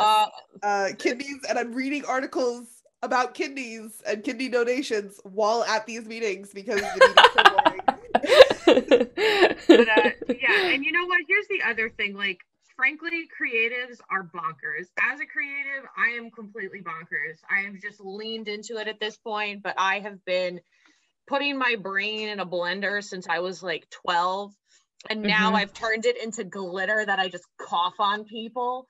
So the thing is that if you are really into like the value of your thoughts, man, and how you gotta like tell them to people and express them in the world, you are uniquely predisposed to being batty. Like you have been thinking about yourself a lot, and the more you think about yourself, the crazier you get. Like people who don't think about themselves are some of the sanest people around. And the more you think about yourself, it's just like it's a graph. I'm gonna say it's a bell curve. I have to disagree with you. I think it's a bell curve. I think that there are some people that don't think about themselves at all, super fucking batty. And then we get like, you get a little bit and you're fine and you're good. And then you think about yourself too much. It's a bell curve. You know what? Actually, yeah. That's right. I can see that point, Landon. I think you are correct. I think it is a bell curve. If you have a complete absence of thought about yourself, you're bonkers. And then the more you think about yourself, you also become bonkers. And creatives tend to be on that right end of the bell curve. People who have and that's why drama within like the role play communities and within the fanfic communities and stuff like that we tend to participate in is just absolutely gripping. Like it's also a reflection of the drama that is happening in areas of art that are similar to the RP community. I mean, frankly, the shit that is happening in these articles is the same shit that has happened in RP communities. Oh yeah. It's just they're happening at a wider scale with a much larger audience that as wrapped. She stole the idea of Het Omegaverse from me. Like, fuck, that is Tumblr drama. Like, that's just straight up Tumblr drama. Into those arguments, Karen. Yeah. Like, yeah. The idea of, oh my god, this person is crazy, I'm gonna write an RP character about them. Hello, I think all three of us have at least engaged in that idea. I have definitely done that. I will own that one. Hopefully not in front of them. Hopefully you did it privately. Oh no, that was not done in front of that specific person, but definitely I was like, all right, here you go. There are certainly things that have been said to me that I have plagiarized into an RP conversation. Like this is all existing on the micro within our communities, and it just so happens that this same drama hit a larger audience. Yep. Which means it is and like you can even argue it down to social circles. Shit like this happens in large women social circles of like six women or more. Like you're gonna start getting this petty little shit of like, oh my god, let me make fun of this one. We have a side group chat to make fun of some of the people in the larger group chat. Like, don't laugh. We have that group chat. I've done that before with multiple different circles of friends, and that's why I'm so quick to side with the Sonyas, and I have to like check myself and remember being cringe and annoying isn't actually a bad thing, and Sonya went way too far. Oh yeah. Listen, you could totally, like, here's the thing. We all have made fun of people that are in the bigger group chat. And guess what? People have made fun of me. Frankly, I assume that everyone who is friends with me has complained about me behind my back at some point. Me too. Me too. I do not hold that against them, because if you have ever truly loved somebody, you have become conscious of how they are an annoying motherfucker. Mm-hmm. Like, it is inevitable. If you don't think I'm an annoying motherfucker, like, you probably don't know me well enough yet to really like me. So that's right, Kendra. Like, I am sure that at some point you have messaged like Landon or Naomi and somebody like, Karen's being a fucking bitch right now. Like, fuck her, whatever. And you could totally do that, and I'm sure I've been like made fun of, and just as long as it's not like, I don't know, in direct contradiction to the relationship that we're having, like, I don't take like some general complaining personally, but yes, I think that's part of growing up, right? Like, you can't, because otherwise you wouldn't have any friends. I don't want to be friends with someone who thinks I'm perfect. I think that's bad. Also part of how, because I do think that in at least my experience, this is a woman heavy, this is how women interact with each other. These things of like separate group chats do not happen in circles of men very often. They don't think. It's because they do not think. Okay, they haven't been socialized this way to compete against each other in social setting. They've been socialized to punch each other directly in the face, which is men. Why men do that. That's why they punch each other in the face. And fun fact: when I get directly confrontational with people in a lot of role play spaces, where I'm just like, "Come over here and say that to my face." Holy shit, people freak out. They're like, why are they don't like it. Me? They don't like that. No, listen, come over here. Just you have a really pretty cheek. Let me slap it. Yeah, just come over here and punch me in the face. Like, I can tell that you want to, and then I'll punch you back. And we don't have to engage in this like passive aggressive side chat shit. Okay. But like, yeah, so I think men are socialized to be more like much more directly combative as opposed to engaging in these things. Do men have friends? Actually, I don't know. They don't. But no, I think half jokingly. I think also an important aspect of this too is that it's also that holding on to it, due to the fact that the issues are actually rarely talked about, the conflicts are rarely resolved. Women tend to hold on to issues for a lot longer, and the result of us holding on to issues in big media scheme ends up being that there's a lawsuit about hurt feelings. Mm-hmm. Like, that's because we won't directly sit there and say, hey, you're a bitch for the fact that you wrote this book about me, and that you did this and you took it out of concept, and now I don't like you, and you're a liar and you're a bitch, and I hope people see the way you are. Like, the fact that Dawn never did that, as far as we're aware, has now resulted in the fact that they are suing each other for costing them each tens of thousands of dollars for something that I think Bree said earlier was like $475. Yeah, $425. $400 short story. They're both spending tens of thousands of dollars on hurt feelings, which I get. It is the most woman thing ever. But this happens on every aspect of friendship within women, and that's something that I think needs to bring attention to. Mm-hmm. I have a man that messaged me to affirm that men indeed do communicate by punching each other, yes. But male role players do tend to be a bit more passive aggressive. Yes. And that makes sense. Well, I mean, and that's my experience in men's spaces as well, that the more, I guess you could say, the closer to having individuals that are more marginalized that the men's space has, like gay men's spaces or trans men's spaces or things like that, you do tend to have a little bit more catty behavior. So I think it is in some ways a byproduct of marginalization.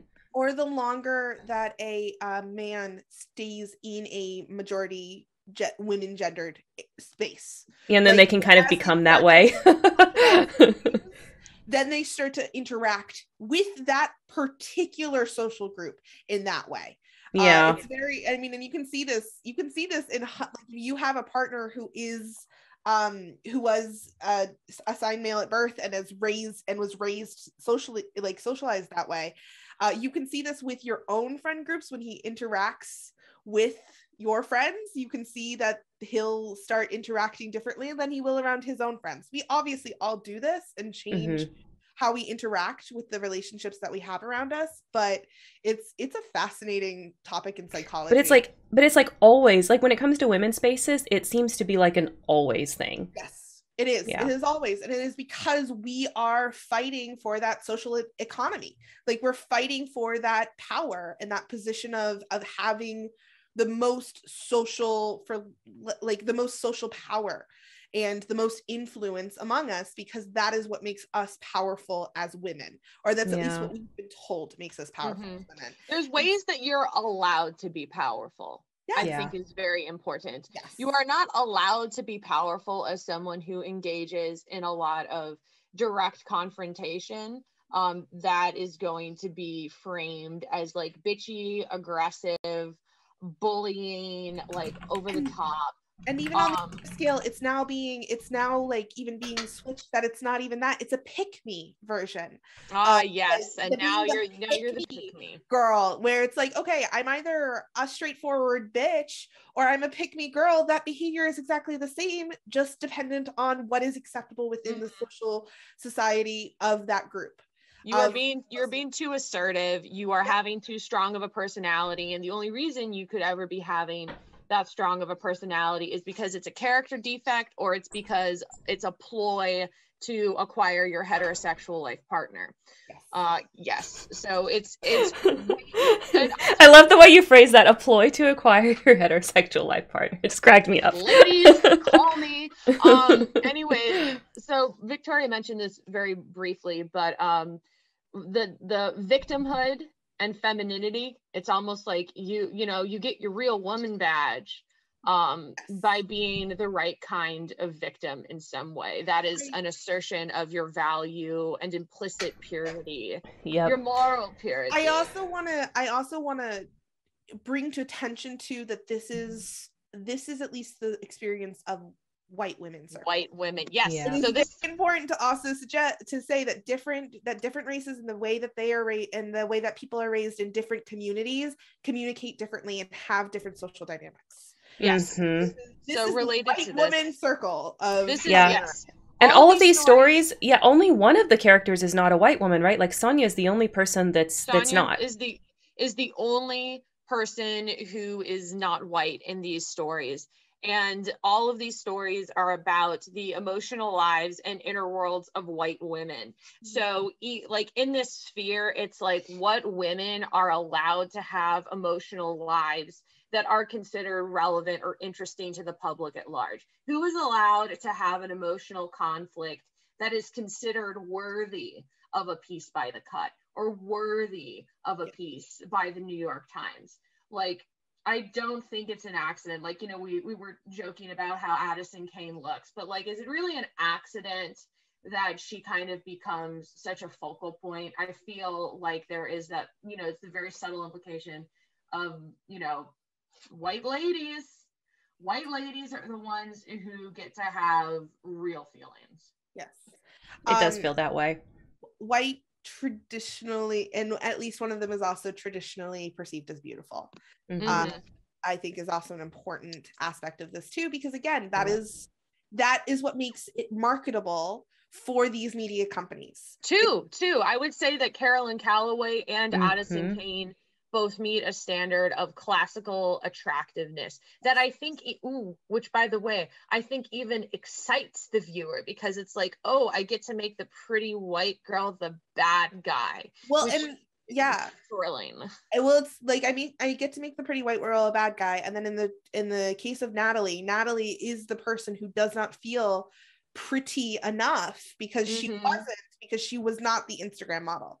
So yeah, yeah, she's, I mean, she's, Natalie is unattractive. No, she's not unattractive, but she's definitely like the goth girl character. You know, she's the Daria character, she's the Diane character, right? Like, she's not the girl that's like overlooked, and she looks like that. Like, she has exactly what Hollywood wants us to think is that overlooked girl look. Yeah. And I don't think she is those things, but in comparison to an Instagram model who is making her brand about herself and her body. I mean, let's be honest, Instagram is pictures of yourself. Like, for the most part, that is what people use it for. So she is her own brand. Her body is her brand. And I know. I don't like that. I don't either, but that is the situation in which we've found ourselves in. I love living in the modern world. It's fan-fucking-tastic. I hate everything about it. And like, it even goes down to the fact that at the end of the day, she had to make her body her brand in an even more way when she had an OnlyFans. And she had to sell herself even more, or to have access to that, right? Because is that the same person? The best way for her to make her money back, she correctly identified, was OnlyFans. She was right. And that just goes to show just the situation. Yeah, I hated that it came out of my mouth, but it felt accurate. No, it's horrible because it was wrong. There's other conflicts in the writing world of more marginalized women. There's one that like really stuck out to me that lives in my brain rent free. The author Amelie Wen Zhao, and her book Blood Hair, she got basically brigaded into not publishing a book because it was said to have like racist depictions of slavery, which I'm not sure if you know about slavery being like very racist as just a thing in the Western world. So there's been two main types of slavery throughout human history. It's either like somebody, like a people goes and conquers another people and they become slaves, so that's going to be xenophobic, or it's going to be like the racialized chattel slavery that we had during the colonial era, which is going to be racist. So like, I don't know that there's ever been a slavery in human history that's not like that. You could also throw religious slavery, like what is happening in Myanmar right now, but that also has to do a lot with like racism, because a lot of the religious feats are... like I feel like that's even like a racist / xenophobic type of situation as well when you dig into it. But you can argue that is so this author gets like Goodreads and Twitter brigaded to the point that she like withdraws her book from publishing. There's also the Isabel Fell scenario. Isabel Fall, which is a trans woman whose story gets brigaded all to hell, and that gets like a takedown. That eventually does get a piece written about it later, but I definitely haven't seen it get the traction that like Bad Art Friend did. So it's like cis white women who get like all of the attention here, but there are that's an important thing to note about like the privilege of whose feelings almost get to be hurt, as opposed to these other people who suffer very notably, sometimes devastating and permanent impacts to their careers with no recourse and very little attention. So like, I think about the Isabel Fall situation in particular, and that is fascinating to me in the same way that a lot of these other stories are fascinating to me, but people don't care about that nearly as much as they cared about Bad Art Friend. They don't. Like, they're not talking about it nearly as much. It doesn't seem to capture people's attention as much. It doesn't seem to trend as much. But it was very similar in the kind of like, lights that it lights up in my brain. So it is sad, but it's true. Yeah. So take note, everybody, that white supremacy is alive and well. It's everywhere. Did you know that? Everywhere. Yes. just a reminder, fair reader. So Mm-hmm. next thinking point, we've already kind of talked about this, but it's projecting into these people as if they are storybook characters.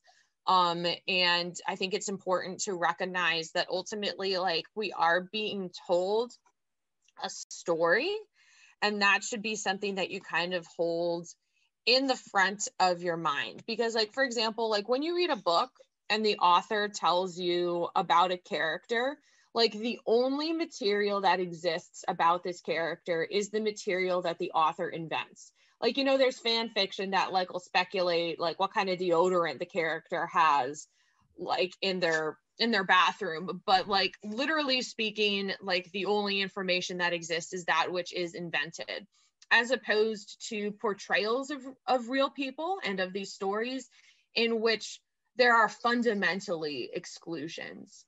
And there is always more information out there. There's always more than what you're seeing, and is important to try to pick up the patterns of what you're being shown so that you can be like, hey, like what's going on here? And honestly, that was kind of what made me come out for Dawn Dorland before I had even dug up like all of my sources. Like I was just kind of going on this kind of gut instinct of how this story was being arranged.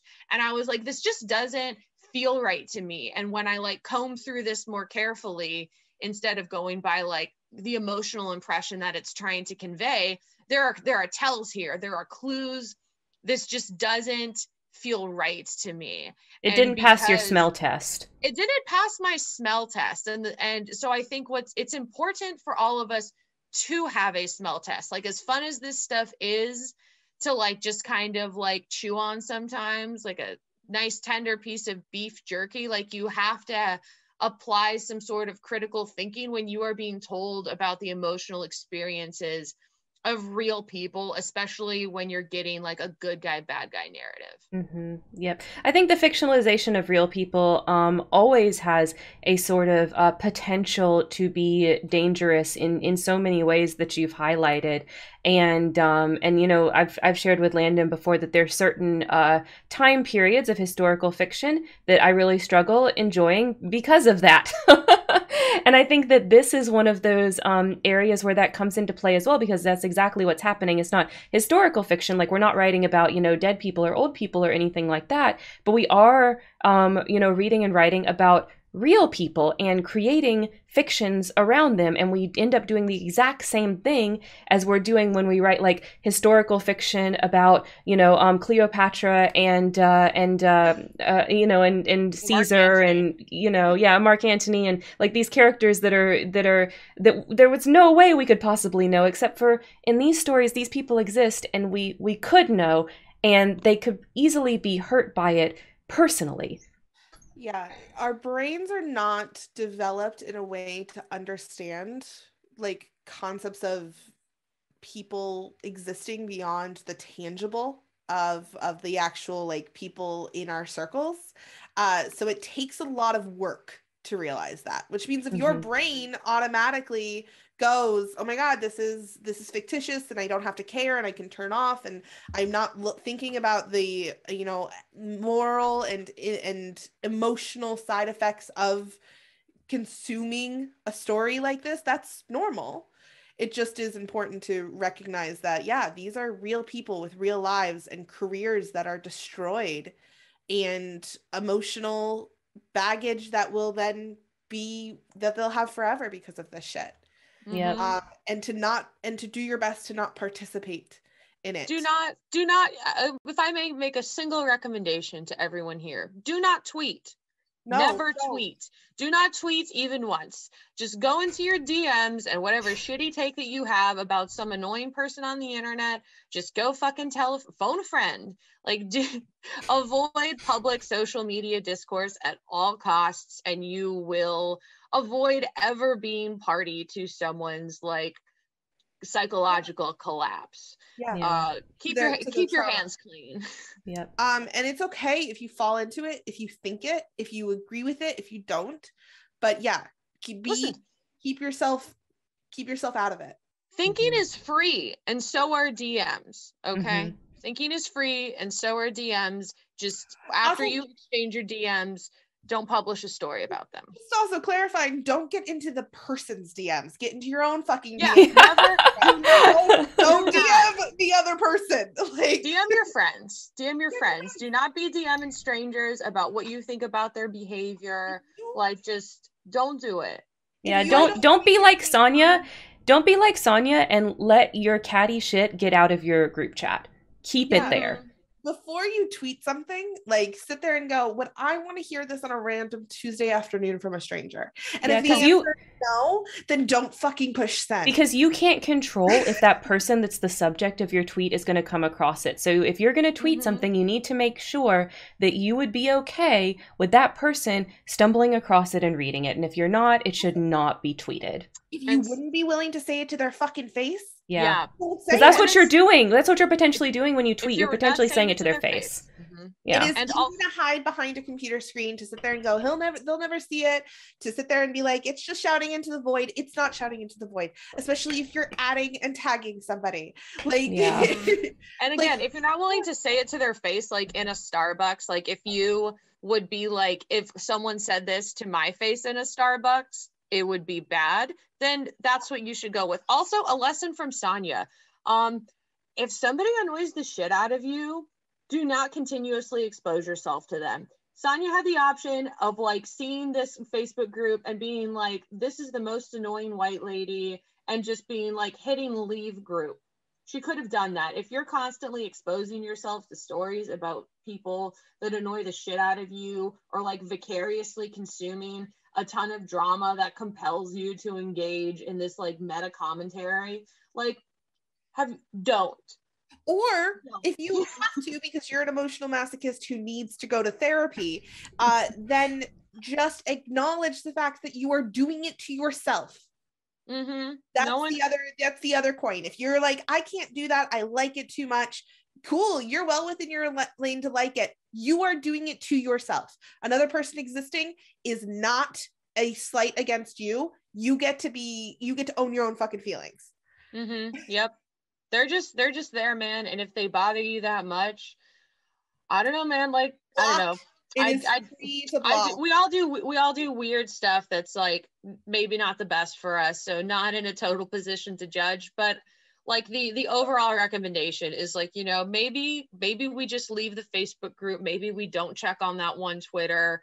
Like maybe we don't follow certain tags like all the time, because then it does make you crazy, because when you are putting this kind of content in front of yourself all of the time, you're literally making it your world. Like your world is what you allocate your time to.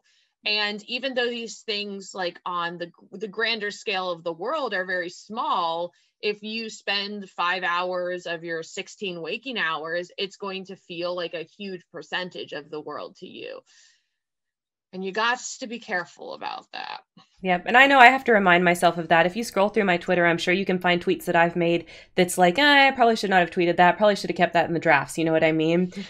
So, you know, I don't think anyone is without sin in this regard. No. So it's something that we're all constantly having to remind each other of and keep each other in check. And we can do that. Like we can keep each other in check. Like if you see somebody that's starting to like, oh, you know that they didn't like so-and-so, they've been complaining about them a lot in the group chat or whatever, and you see them start to actually treat that other person poorly publicly, you know, by like not liking any of the posts and continuing to stay in the community, then maybe it's okay to tell your friend like, hey, maybe you shouldn't be in the Facebook group anymore. You know, I noticed this comment right here was kind of snide. Maybe you shouldn't have said that, you know.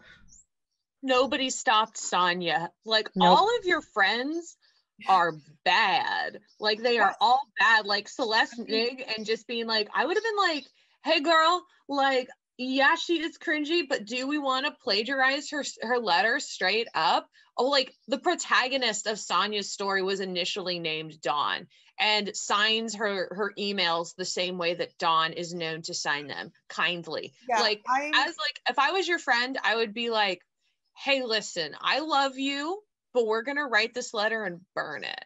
And I feel like if you look through those group chats, though, some of her friends kind of did seem to have that opinion. But of course, Sonya did what Sonya did anyway. So I'm sure there's some of those people in those group chats that don't talk to Sonya anymore. Yes. Mm-hmm. Surely. And so lastly, kind of related to like what we put in front of ourselves, like when we're only exposed to women writers when they're like virtuous or like catty bitches or like conforming with this narrative, like this affects how we see ourselves as creatives, how we see ourselves as people, how we see ourselves as community members.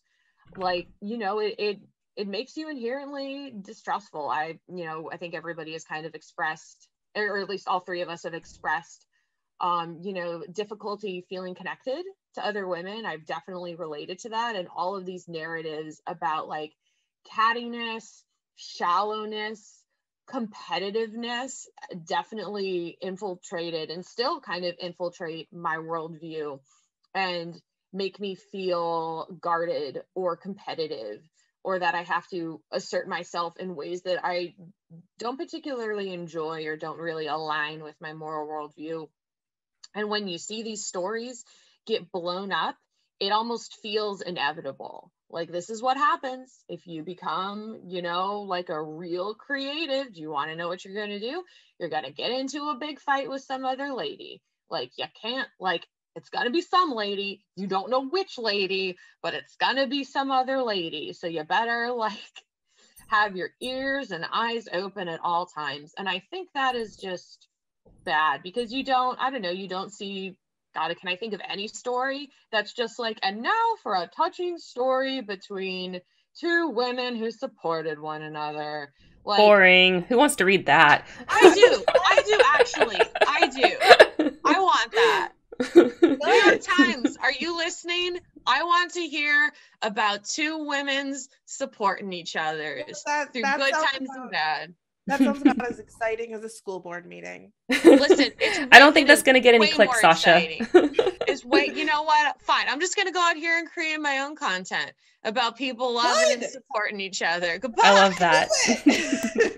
No, I think that is great. And I think that if that's the best we can do. The thing is, though, is that until I don't think that'll ever sell clicks. So the best we can do is just highlight that in our everyday lives. Mm-hmm. And to put that example on ourselves and encourage the people around us to continue that example. And that's the best we can do, unfortunately, because you're right. It's never going to get as many clicks as the woman writing a revenge book about the woman who sold her kidney, mm-hmm. or who donated her kidney. Yeah. Mm-hmm. Might have sold it. Who knows? See, now I'm starting rumors. You are responsible for the subsequent tweets. Yes. I do think we need to start wrapping up, though. We are at time, so let's give final thoughts. Any final pieces of advice from anybody?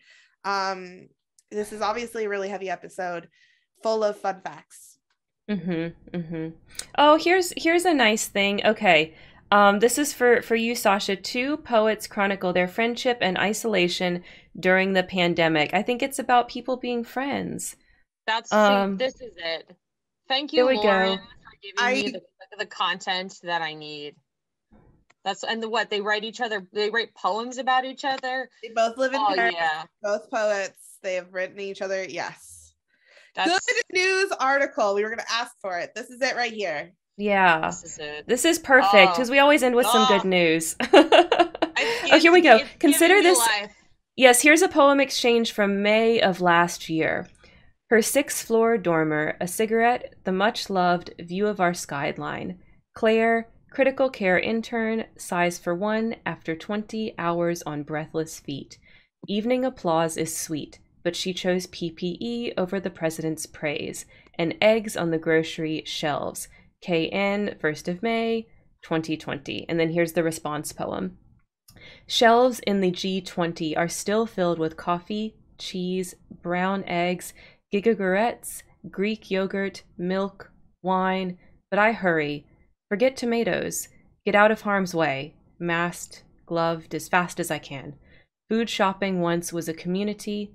Communion.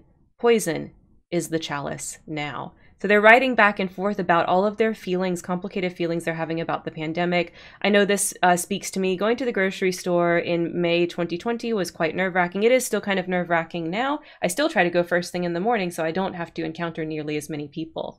So yeah, this is so nice. I'm so glad they're able to support each other through the pandemic. And also, I guess, good thing to point out is like, look at us. We're all here together, brought Absolutely. together by creativity. So it is in fact possible because we're showing you how to do it. Look at Yep. that. You can go talk about ladies with the other ladies in a way that has compassion and tenderness. It can be done. And Mm-hmm. empathy. Yeah. Mhm. With empathy. And I think when it comes to this sort of thing, you know, for me, guys, if something ever happens and I totally screw up and this content creation actually takes off, which I don't think it will because I still treat the internet like Web 1.0. But if it ever does, and I start to get into it with some other ladies, y'all just like bop me, just like DM me and No. be like, no, like just We have bat me on the nose like I'm a bad kitty cat. No. We Be have like, to I warn love them, you but so we much. have I need to to stop you. but we have to warn them ahead of time that there is a feud between you and I pre-planned in order to get more views. Oh, well, if it's like that, then don't worry. We'll update all the people that really care, which is the Discord. We'll be like, this is a bit, Yes. guys, don't worry. But don't tell anybody. That's why I'm still here. We don't suck at boundaries. But other than that, all of us. Yeah, and I challenge everybody out there who is listening, who will watch this stream and watch the VOD, to challenge yourself to review and reflect in ways in which you might, if you especially are a woman, that you might not have engaged in best practices of being in social circles as a woman, and in ways that you can change throughout. And then also, if you are any other gender, I would suggest that you perhaps listen to this and listen to other women speak on this topic. Mm-hmm. Yep. Okay, so that being said, Sasha, is there any other thoughts that you would like to leave people with? If not, my question for you is, where can everybody find you? What would you like to plug towards the end of the stream today? And also, thank you so much for coming on. Sasha streams are always awesome. Thank you. Thank you for having me and doing my topic that I suggested to you like on a riff months ago. It's a good topic. Thank you for that. Thank you for having me. Thank you to all of my pals who showed up to listen to me talk. I appreciate that. Look at the all gal pals. I love you all. Where can you find me? You can find me on my roleplay website. Oh God, I'm going to tell this to people who don't know about it yet. Haha, Barbara Bunker. I posted the Discord. I don't know if you wanted the website or the Discord, but that's what I chose. My website, if you are a role player, is barbermonger.me, where you can search for role plays as if it's Craigslist and about as much moderation, because I don't care. I also hang out in my Discord, where I have a channel that I just post long essays into and ramble about them. And I have a lot of clown emojis. So if you want to be a clown communist, that is my server. Or you can just, I have appeared on some of Karen's other VODs without my face though. So we've upgraded. We've upgraded since then. Mm-hmm. Yep. So now everybody also knows what you look like. Really great facial expressions, like. But you can pause that, and I'm sure there's going to be some great screenshots turned into emojis. I look forward to it. Yeah. All right, so if you want to join up with Sasha's website, it is also very Web 1.0, which is part of why I love it so much. It definitely harkens back to the old roleplay days. So if you're reminiscent of that, if you're kind of like nostalgic for that, Barbara Monger is a great place to find those types of people that also feel that way. I will not proceed into the future. I'm not going to do it. It's bad, and I'm staying here. It's bad and rough out here. Stay there. Yeah. All right, Landon, where can everybody find you? You can find me on Instagram and Twitter at LandInMaine. And you can also find me on Karen's Discord. I lurk a lot, but sometimes I make sarcastic comments that land or don't. I make them regardless. You can also find me here at ESW basically every single week. I like to miss a few here and there just to keep things spicy. spicy, and that's about it. Recommend me books, especially in the Discord. I'm trying to read 100 this year, and if I keep saying it, I have to be accountable. So you know what? That's called manifesting, and good job. Hey, we're at 10 since the 1st of January, so I'll take it. Hey, you're doing good. That's really good progress. It's not even January's not even over yet, and you're already in the double digits. That's good. I'll take it. Karen, where can they find you? All right, you guys can find me right here, of course, on Saturdays. So if you liked this type of content on Saturdays, we have basically 2 types of content that we do. One is this kind of thing where it's like a podcast. A lot of times what we're talking about is a piece of media, like a book or TV show or something, but we do general topics like this sometimes too. It just kind of depends. The other thing that we do on Saturdays a lot of times is what I like to call our community days, where we play a game together, and that actually is what we're doing next week. We are having a Stardew Valley community day. So if you're interested in that, please hop in our Discord, which I just linked a little bit ago, and get the farmer role. That will give you all of the information you need to join our farming co-op. Everybody's welcome. I have the mod to make it so we can have a jillion people in there. So if you're listening, that means you're invited. It'll be fun. Yep, so that's what we're going to do next week. So Sasha, if you haven't gotten Stardew yet, this is me peer pressuring you. Get Stardew, play with us. I think I own Stardew Valley. Like, I think I bought it. It's one, but I didn't ever play it. I've avoided it for so long. I don't even know how to play it. That's okay. Landon didn't either. And now she's obsessed. And now I am obsessed if my computer wants to run it.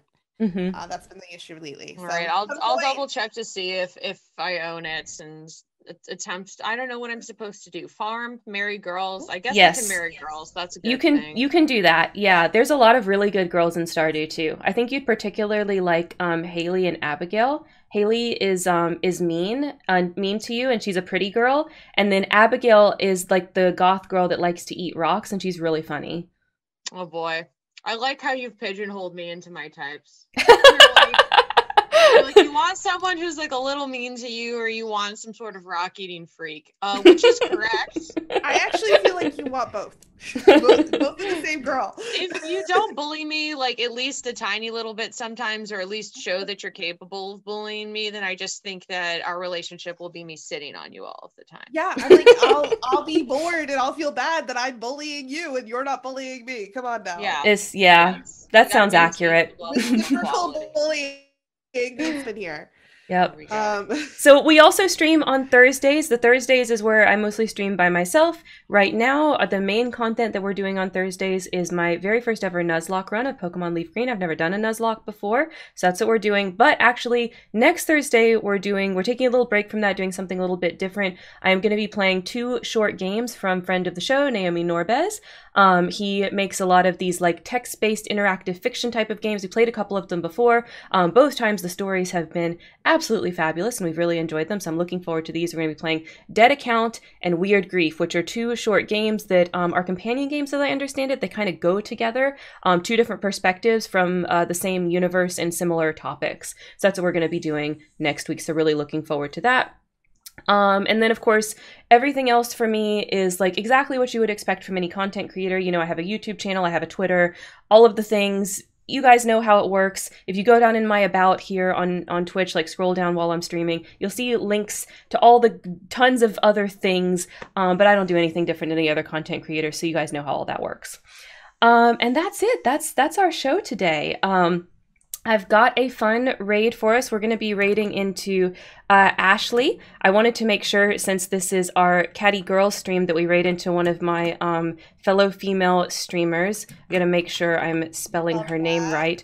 She has great content, and right now she's doing some react to something called My Story Animated, which I don't know what it is, but she looks like she's having a lot of fun doing it. So that's what we're going to see. So if you are subscribed, get your raid emojis ready to say hello to Ashley Amelia. And that's it. That's our show. Thank you so much for coming, Sasha. Thank you so much, everybody, for watching. And don't forget, as always, of course, to make it a great day. And don't forget to be awesome. All right. Bye, guys. I will see you next week or Thursday or in the Discord or wherever. Okay. Bye.